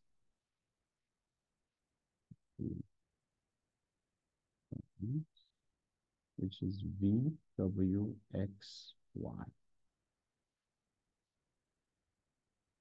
So now for our group 0, here we can form matched pair between group 0 and 1. And if you look at here, we have all zeros and we have 0, 0, 0, 1. And then they differ by just one point here because there's a 1 here. So here they differ by just one variable. And in other words, we can form a matched pair with this because they differ at this point and they are the same at, given the other variables. So all the other variables are the same except for the y variable, right? So in other words, 0 and 1, 0 and 1, the mean term 0 and 1 can form a matched pair because they are all the same except in this single variable. So we use a dash to show where they differ. And between this and this, we also can get a matched pair because they only differ here by variable v. Every other variable is the same. So 0 and 8 also forms a matched pair where they differ at this variable v, others are the same. Did you get this point, please? Yes, sir. Okay. Now, if you got this point, then it means we're as good as done. So the next set of matched pair will be group 1 and group 2. And now we are going to check for 1 and 3. Yes, they are the same almost everywhere except for variable x. So they form a match pair. So this and this forms a match pair. So 1 and 3 forms a match pair. So, and they are the same at 0, 0, dash 1. So that's 0, 0, dash 1, right? And now, how about 1 and 9? Yes, they only differ by variable v. So they equally form a match pair. Okay, so it means 1 and 9 forms a match pair. And that will be dash 0, 0, 1, right? Now, how about 8? Let's check 8 and 3. 8 and 3 differ by a v variable and also x variable, so they don't form a match pair because they must differ by only one variable to form a match pair. How about 8 and 9? Yes, by just one variable, y. So 8 and 9 forms a match pair. 8 and 9. So that will be 1, 0, 0, dash. So this is group 1. So we can cross this in. So 2 and 3 also can form match pairs. So let us check where they apply. So let us look at 3. So let's change the color. So 3 and 7, yes, they do, because they are the same except for x variable. So 3 and 7. So we have 3, 7. So that's 0, 0, dash 1, right?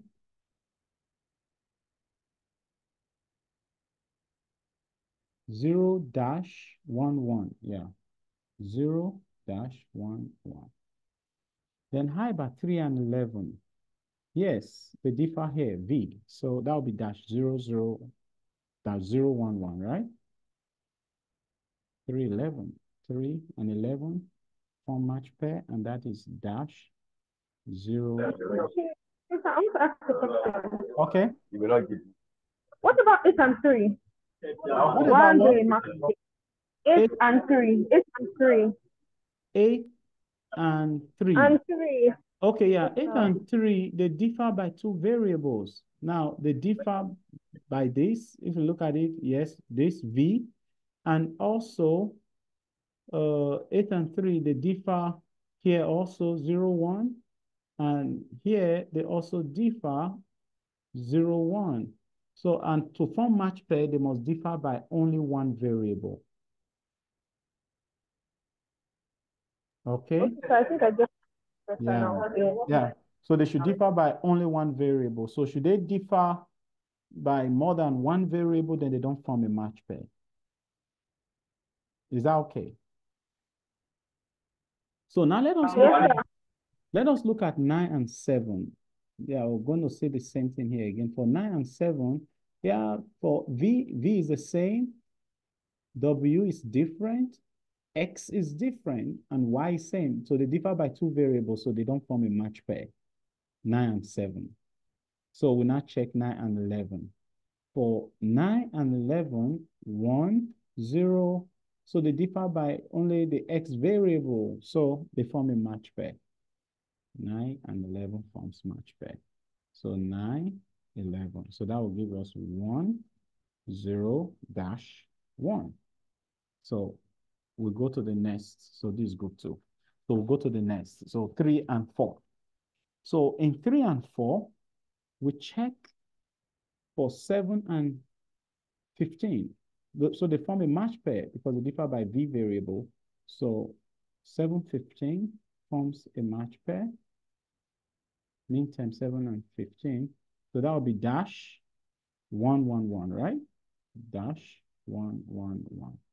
And then 11 and 15 also, that would be 1, 11, and 15. That would be 1, 11, and 15. So they differ by the w variable, that's dash 1, 1. So we've done the first grouping. And now we are going to repeat this. Okay? So in step 4, in step 4, okay, so I want to wipe this so that I don't have to clean this. So what group are we going to write for that last one? Is it 3 or 3 Yeah, and 4? yeah, no, group 3 is group 3. It's group 3. This is group 3. Yeah, it's group 3. So we are going to be shrinking it till the possibility of making match pair till we get to that point where it's not possible to form match pairs. Then we now have to come up with the prime implicant table. So let's wipe this. So we make reference to what we have here already. Let's wipe this. So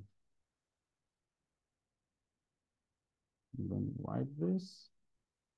Let's wipe this. No, I don't want to wipe that because that point is very important. So let's wipe this. So now we are going to talk, we're going to the 4th point, right? So in the 4th point, here, we want to repeat step 3, to derive new match pairs, right? We also know that we already know that match pairs are many terms that differ by just one variable. Okay, so we form a new group now,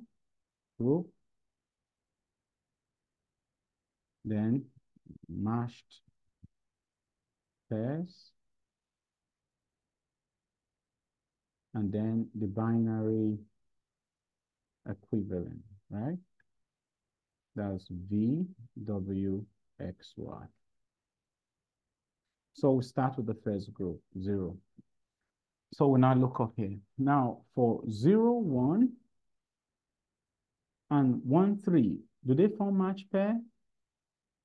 No, they differ by X and Y variable. Now 0, 1, 1, 9, do they form match pair? They differ by V, and then they also differ by Y. No. How about 0, 1, 8, 9? 0, 1, 8, 9 differ by just V. So yeah, they form match pair. So we have 0, 1, 8, 9. That is the form match pair. 0, 1, 8, 9, right? So that would be dash 0, 0 dash 0, 0 dash. Then we come to the 0, 8, 1, 3. Do they form match pair? They differ here by V, by X, and by Y. No. So 0, 8, 1, 9, they are the same here, but they differ here. So 0, 8, 1, 9 forms match pair. 0, 8, 1, 9. 0, 8, 1, 9. So that's going to give us 0, 8, 1, 9 dash 0, 0 dash 0, 0 dash, right? So how about 0, 8, 8, 9? Do they differ here and they differ here? No. So we are done with that group. So we'll go to the next group. 1 and 2. So for 1 and 2, we check 1, 3, 3, 7. Do they form match pair? 1, 3? No. 3, 7. How about 1, 3, 3, 11? 1, 3, 3, 11. Do they? No. So 1, 3, 9, 11. Do they? 1, 3, 9, 11. Yes, they differ just by this first bit, by V. So we have 1, 3, 9, 11. So that is dash 0, dash 1. So we come to 1, 9. That's 1, 3, right? 1, 3, 9, 11, right? So we'll come to 1, 9, 3, 7. Do they? 1, 9, 3, 7. No. How about 1, 9, 3, 11? 1, 9, 3, 11. 1, 9, 3, 11. Yes. 1, 9, 3, 11. So that's 1, 9, 3, 11. dash 0 dash 1. How about 1911? There's no possibility, right? How about 8937? No. 89311? No. 89911? No. So we are done with this group. So we'll come to the second group. So 37, 711. They differ here, they differ yes or no. 37, 11, 15. Yes, they differ here. So dash, dash, 1, 1. That's 3, 7, 11, 15. We have dash, dash, 1, 1. So that's 3, 7. Yes. So how about 3, 11, 7, 15? 3, 11, 7, 15. Yeah, so they differ by variable W. 3, 3, 11, 7, 15, dash, dash, 1, 1. How about 3, 11, 11, 15? No. Then 9, 11, 7, 15? No. Then 9, 11, 11, 15? No. So I think that is what it is. So now, if you observe, we have duplicate match pairs, okay? 0, 1, 8, 9, 0, 1, 8, 9. So we are going to remove all the duplicates, okay? So I'll wipe this. I'll wipe this.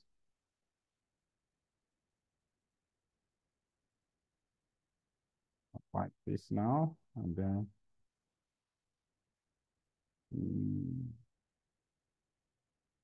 so the next point now, point 5, is to remove duplicate match pairs, right? So we have group matched pairs. Then we have the binary equivalent VWXY. So for group 0, we take 0, 1, 8, 9 as dash 0, 0 dash. Group 1, we have 1, 3, 9, 11 dash 0 dash 1. And then for group 2, we have 3, 7, 11, 15 dash dash 1, 1, right? That's what we have. Now, if you observe this critically, let's wipe this part.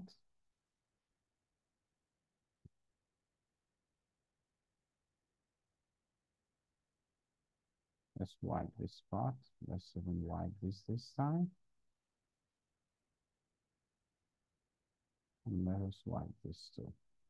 Now, if you look at this critically, you will observe that we have the prime implicants here. That is 0, 0, 0, 1, and 1, 1. And for 0, 0, that's W bar, X bar, right? So for this, we have, let's change the color.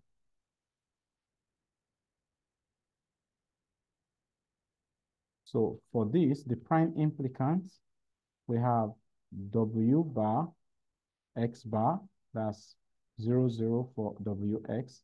And here we have W bar Y. We have W bar Y, right? And here we have XY. Here we have XY. So these are the prime implicants. Okay? These are the prime implicants. And recall that we said the prime implicants are the group of ones, right? So what's it called now? Duality holds, right? Okay. If it's the group of ones, then the duality is that it states that it is a group of zeros. So now we also want to check. So there's a sixth point to this, okay? We can't just stop here. So we want to check if it is possible to make new matched pairs. So if we look at it here, well, this is the same here, but they differ here and they differ here. So no matched pair there. And if we look at group 1 and 2, they differ here and they differ here. So no further matched pairs, okay? So you want to say that the 6th point,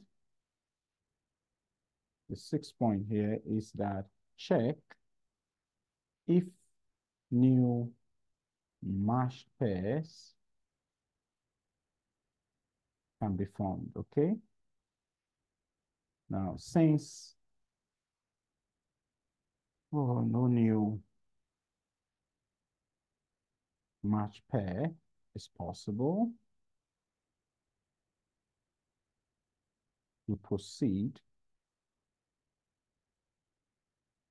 to the next stage. And what is that? The next stage is to design the prime implicant table, okay? So now, let me write this. So that's going to be the final stage, okay? So the final stage is to design the prime implicant table. And for us to do that, I have to wipe this also. Let's just transfer this first. You know, this is now W bar, X bar, and this is W bar, Y, and this is XY. Those are the prime implicants, right? So I need some space here. Okay.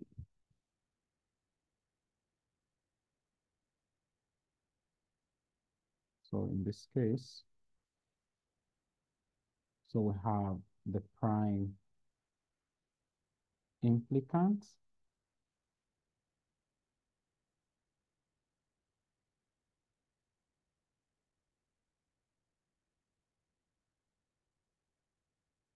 Then we have the mean terms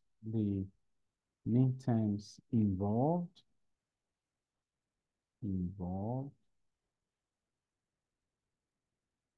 Then we have the mean terms given, right? We're given 0, 1, 3, 7, 8, 9, 11, 15. So these were,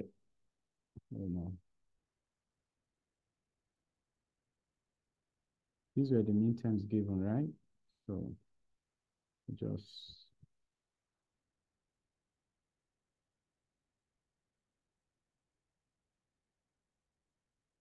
those were the mean terms given. So we have the prime implicants, W. Okay, let's change the color.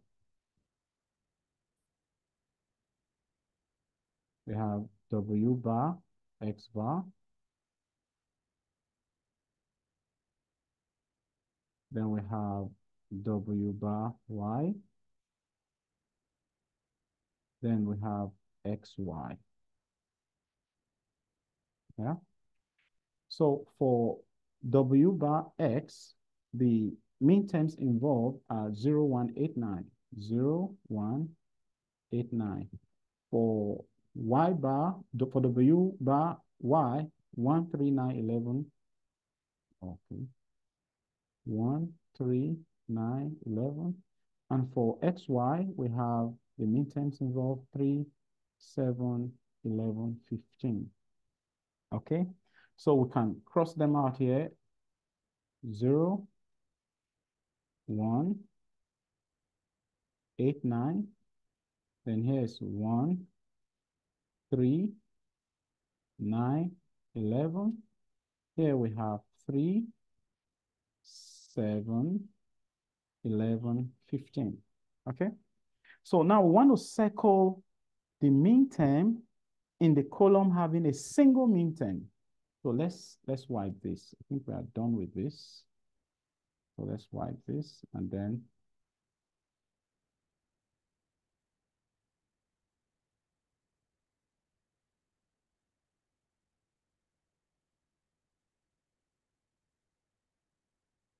So now we want to circle. So the next thing we want to do here is to circle the mean term in the column having a single mean term. And if we do that, now look at this column, it's having a single mean term. We circle that.